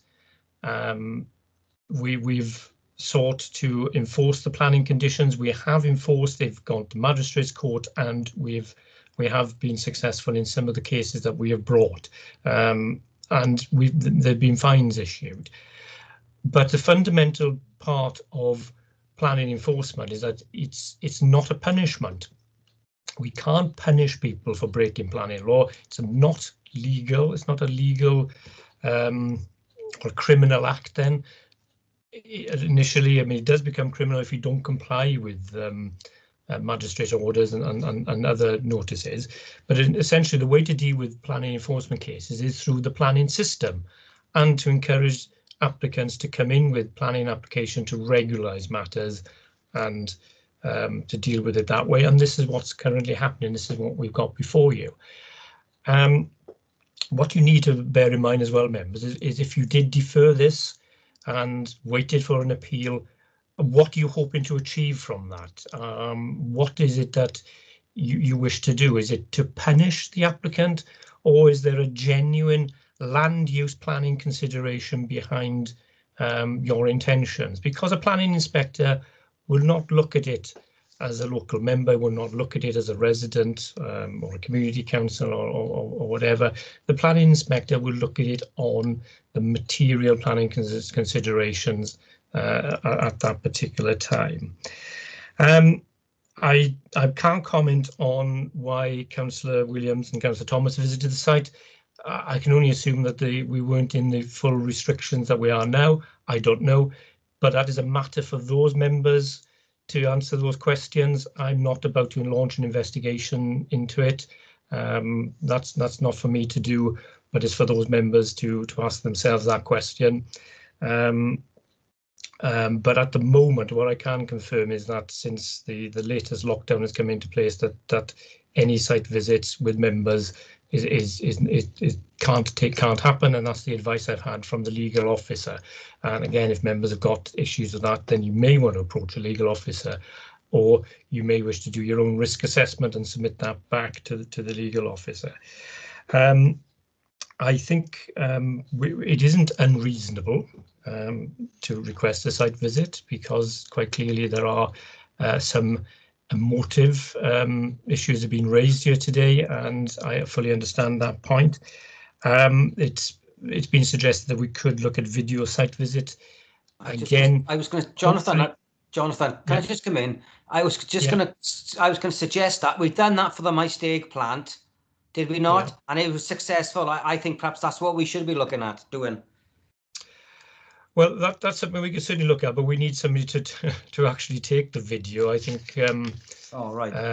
And that'll have to be done safely as well, obviously, because you're in a live plant. But it is something we could look at. So we could consider that as a possibility. Obviously, it's not going to be the same as visiting the site in person, but it's probably the closest we can get. Yeah. I was hoping that the presentation that Rodri did earlier on, which shows the photographs, would have had a similar effect, but I understand if members are concerned about that. And I also take the point that we shouldn't be controlled by COVID. We seem to have been for the last almost a year.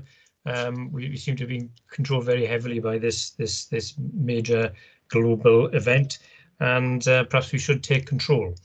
And that may be something that we need to perhaps look at alternative ways. We have tried to sort of change our protocols with site visit, but unfortunately that event overtook us. But I think the questions, hopefully I've answered Councillor Watts' question, but the fundamental thing I want members to take away from you is, if you were to defer this, what do you hope to achieve, and what do you think you would be would the potential, what may happen after that, be on balance? Would that be proportionate to what members' intentions are? So hopefully that is answered. Jonathan, I got some information for you regarding the site meetings. It was in October. It was a BCBC site meeting. Councillor Watts has just put that through now. Yeah, well, I understand in October we weren't in the similar lockdown position. Sorry, Rod, I'm only repeating. Yeah, no, it's all right. No, I can say exactly what it was. Is basically I felt it was a good idea for the local ward members who have shown a concern about this site in the past to be able to actually go on site and have a look at it. John is right. There was a lot more relaxed in terms of the restrictions compared to sort of pre-Christmas and after Christmas. But it was my suggestion, because I felt it was a good idea for the local ward members to meet the applicant, to consider what the issues are, to make suggestions, which it was useful in that extent. I remember Councillor Thomas suggesting more boundary treatment to try and enclose the site to screen it from long distance views. So it is an opportunity for them to see it rather than second guess what is happening on the site and what is going to happen on the site. So see it in the flesh. Obviously, with only a couple of members, a couple of officers and the applicant and the agent, there wasn't that many people there. So we could quite reasonably socially distant. So distance ourselves between ourselves. So it was a lot easier back then, but with say 18 members, X amount of officers, applicant, probably residents, the commoners would probably want to become involved.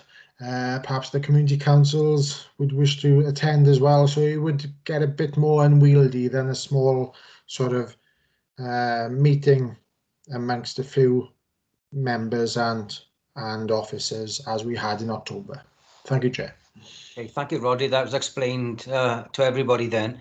Right, the last speaker who I've got is Councillor Voicey again, please. Thank you, Chair.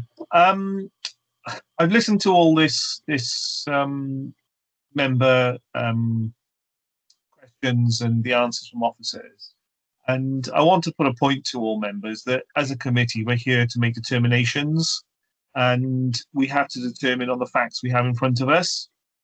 We usually are able to do so. We've had pictures, we've had the report, and I do feel that, yes, it would be nice to have a site visit, but we live in a world at the moment where we can't.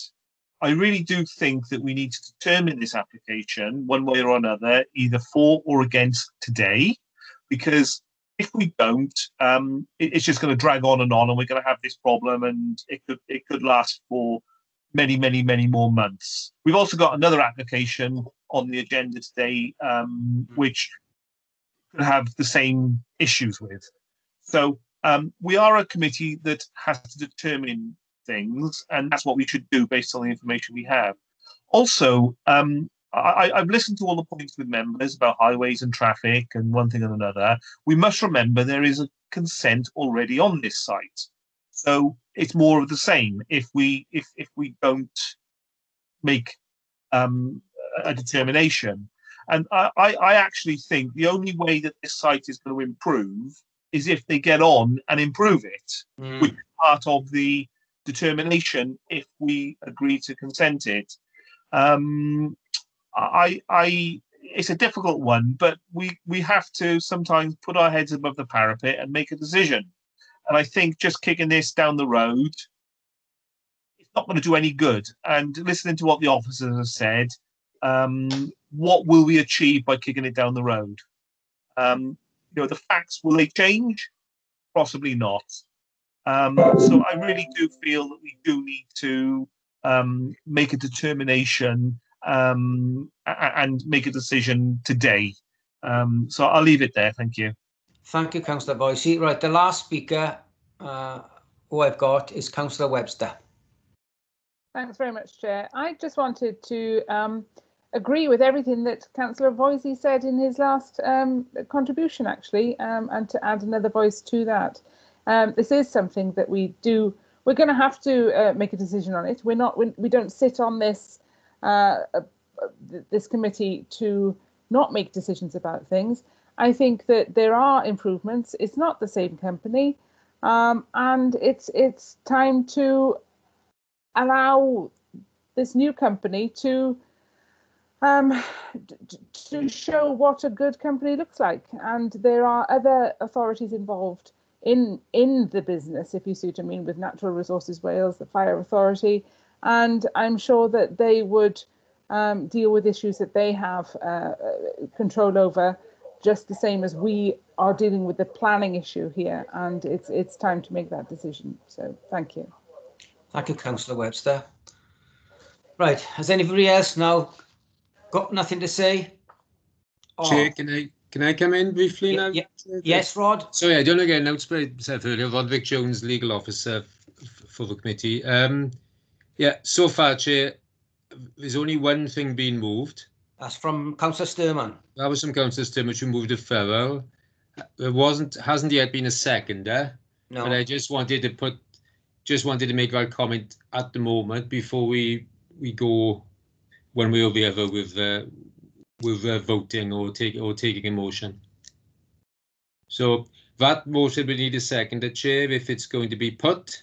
Yeah. But I don't know if there's any other members who wish to speak first. Well, I think everybody who wants to speak has spoken. Oh, yeah. Yes, Rod. I don't think anybody else wants to speak. Okay, so the question arises, Chair. Chair Sorrel Dendy is indicating. Oh, sorry. Councillor Dendy is indicating. All right, Councillor Dendy. Thank you. I just wanted to ask another question, and it's about the drainage on the site. Is there actually a drainage plan that comes with this application, or is this something that will be looked at afterwards? Thank you. Rodri? Yeah, it's sorry, Chair. Yes, it's the subject of a condition requiring that detail, which they're preparing with NRW at the minute for the front of the site onto Hale Llan. And basically, we will be requesting that to be submitted to us as well to have a look at. Thank you, Chair. Thank you, Rodri. Okay, happy with that, Councillor Dendy? Yes, thank you. Okay, Rod? Yeah, so, Chair, as I say, we've got one motion, which is for the deferral for a site visit. Now, I don't know if there's a seconder. Does anybody second Councillor Sturman's proposal? I'll second, Chair. Yeah, me too. So that's been seconded, Chair. So the first thing to do, I think, is to put that motion to vote if it needs a vote, and I imagine it will. So can I ask Mark to come in here just to advise members on a vote, please? Mark. Yeah, thank you, Chair. Mark Alvin, Senior Democratic Services Officer Committees. You heard the legal officer there, so we'll proceed to a vote for, against, or abstain. In no particular order. Councillor Hussain, please.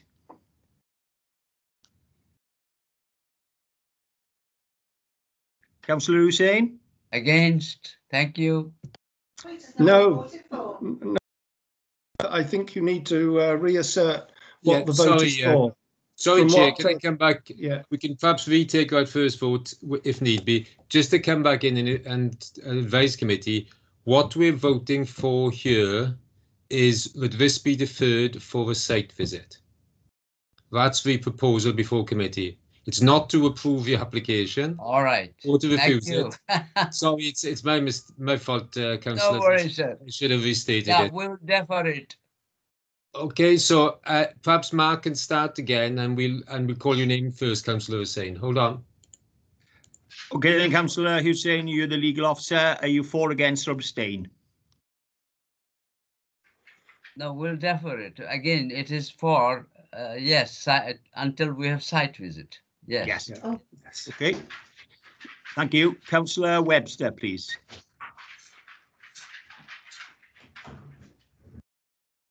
Councillor Webster? Yes. So I had interruption there on my phone. So it's the not on my phone, on the speaker.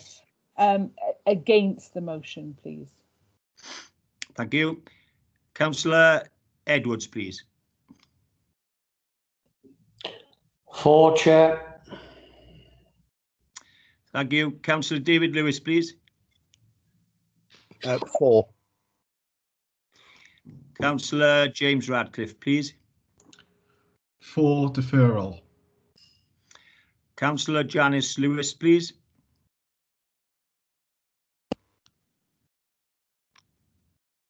Hello, I didn't get that.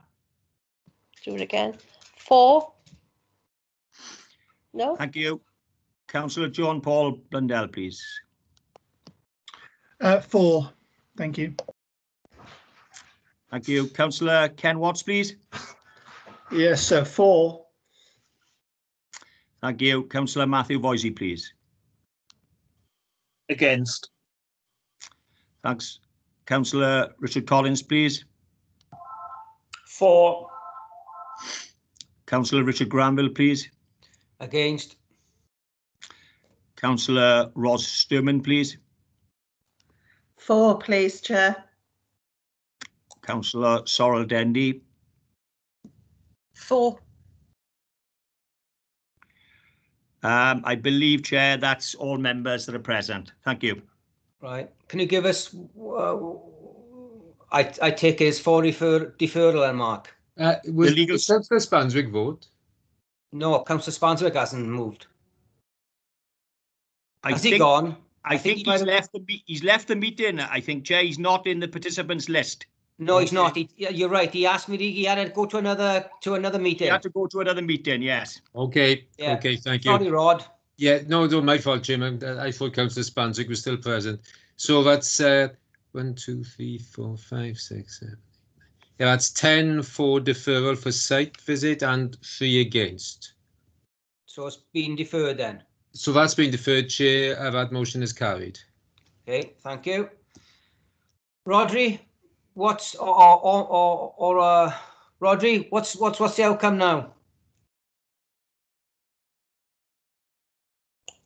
Good question, Chair. Actively,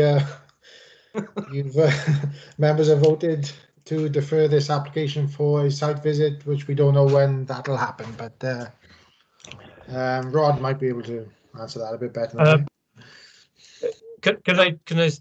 Jonathan, do you want to come in? Just to come in. Thank you, Chair. It has been suggested that that there may be a video site visit. If that would be something that again, whether members would be happy for a virtual site visit rather than a physical site visit. That hasn't. I don't think it's the vote has just taken as specified either way, but is that something that members may be interested in doing?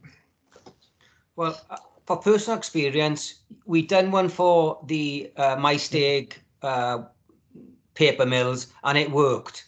That's all I'm going to tell members. It did work because we made a decision to grant that decision, but on what the presentation was, it was fantastic.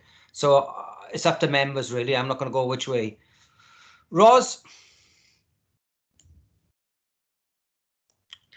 So was that Ros or Rod? Ros. Me? Yes. Yeah, right. Yeah, no, I'm happy to go for a video site visit. Sorry. Right, thank you for that. Can we? Can I hang a second, Councillor Denby. Councillor Watts, would you be happy with that? Yes, I would. As I suggested it, yes, of course, I'll be happy with the video site visit. Okay, Councillor Dendy, sorry. Over. Thank you, Chair. I was just wondering, in terms of this, will also this application also includes stuff about noise. Can we make sure that this video does have sound included as well, as I know that previous ones did not include sound? I'm sure the officer is listening to that quite contently and he's nodding his head. So yes, I think that's approved. Councillor Webster. Thank you very much, Chair. I'm going to look at Rod, legal officer, and ask at this point then, shall I propose formally that do we need to do this formally with the proposal that it's a video motion, or can we just go ahead and do it? Well, Chair, I mean, committee seem to be indicating they're happy. I mean, can we just take a quick sort of, if everybody affirms, rather than take a formal vote? I'm happy with it. We can build a motion. Let's just say, is anybody not happy with it? Well, while you're silent, Rod, I think that's a yes. Yes, we'll build that into a motion. Thank you, Chair. So it will be a video, aim to get a video done. Yes, please. Okay. Thank you, Chair. Officers will make contact with the applicant if they are willing, because it agrees, if they're happy for us to enter the site and take video footage of the site and the operation. Then we will aim to bring this back to the next development control meeting in 6 weeks' time. If for some reason that we're unable to do that, we will certainly advise members at that particular time. Rodri, I don't know if you want any more comments on that course of action. No, John. That was short and sweet, Rod. Okay, thank you very much, members and Chair. Thank you, Jonathan. Jay, sorry, can I keep on coming in for a second? Obviously, Yes. that concludes that item. Item 7, isn't it? But the next item, item 8. Sorry, Chair and Rod, can I just interrupt on that? That with the video, might I suggest that whoever does the video does not go alone? That there is a witness to the video? Maybe somebody from the committee or another officer. I don't know. There'll definitely be more than one officer visiting, and I think that will be appropriate. Yeah. Yeah. Thank you. Sorry, Chair. I don't want to jump into the next business, but I think that concludes item 7. Right. So we're going to move on now to item 8. Yes, and the point I was going to raise, and I can see Andrew's poised to bring back speakers, but there's in fact 4 speakers on item 8, I think. But item 8 is, of course, on the same site as we've been debating for the last 2 hours. Yeah. Roughly. And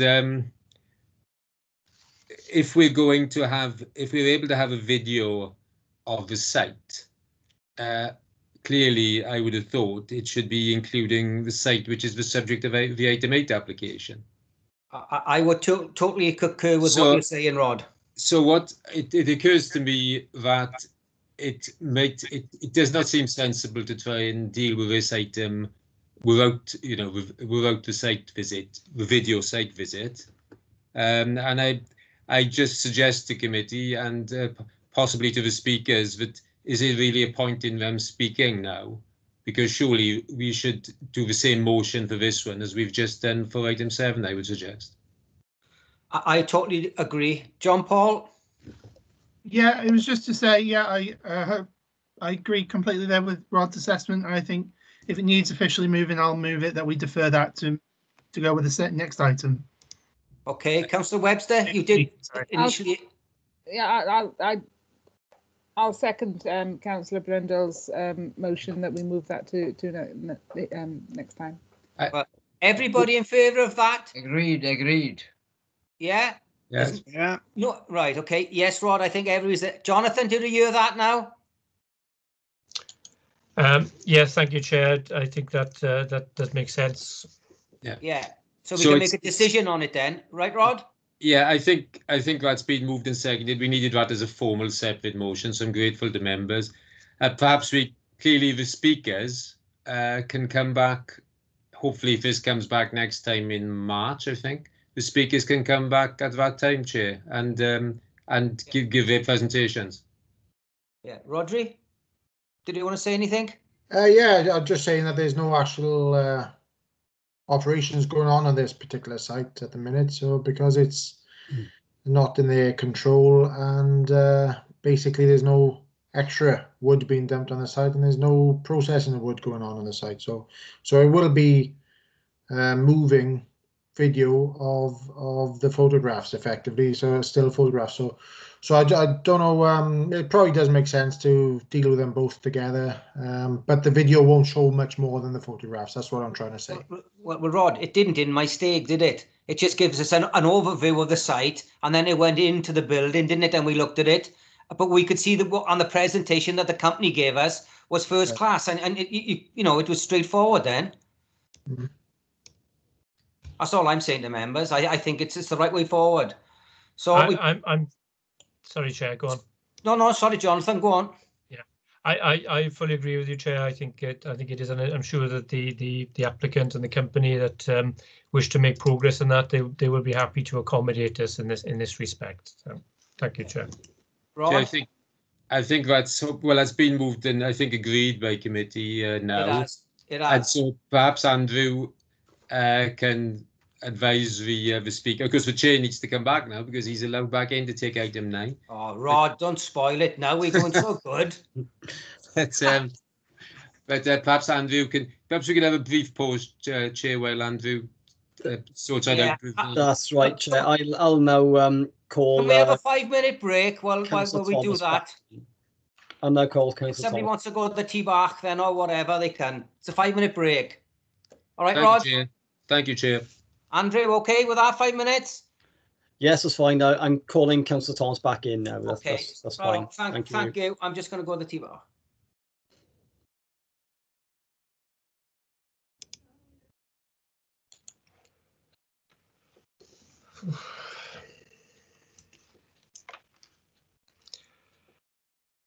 Phil, you've been hanging on for a bit, haven't you? I've enjoyed, John. I felt Rodri's pain. I'm glad I passed that side to him. Well, it could always come back in on it. No. Yeah, we've got 6 weeks now. 6 weeks.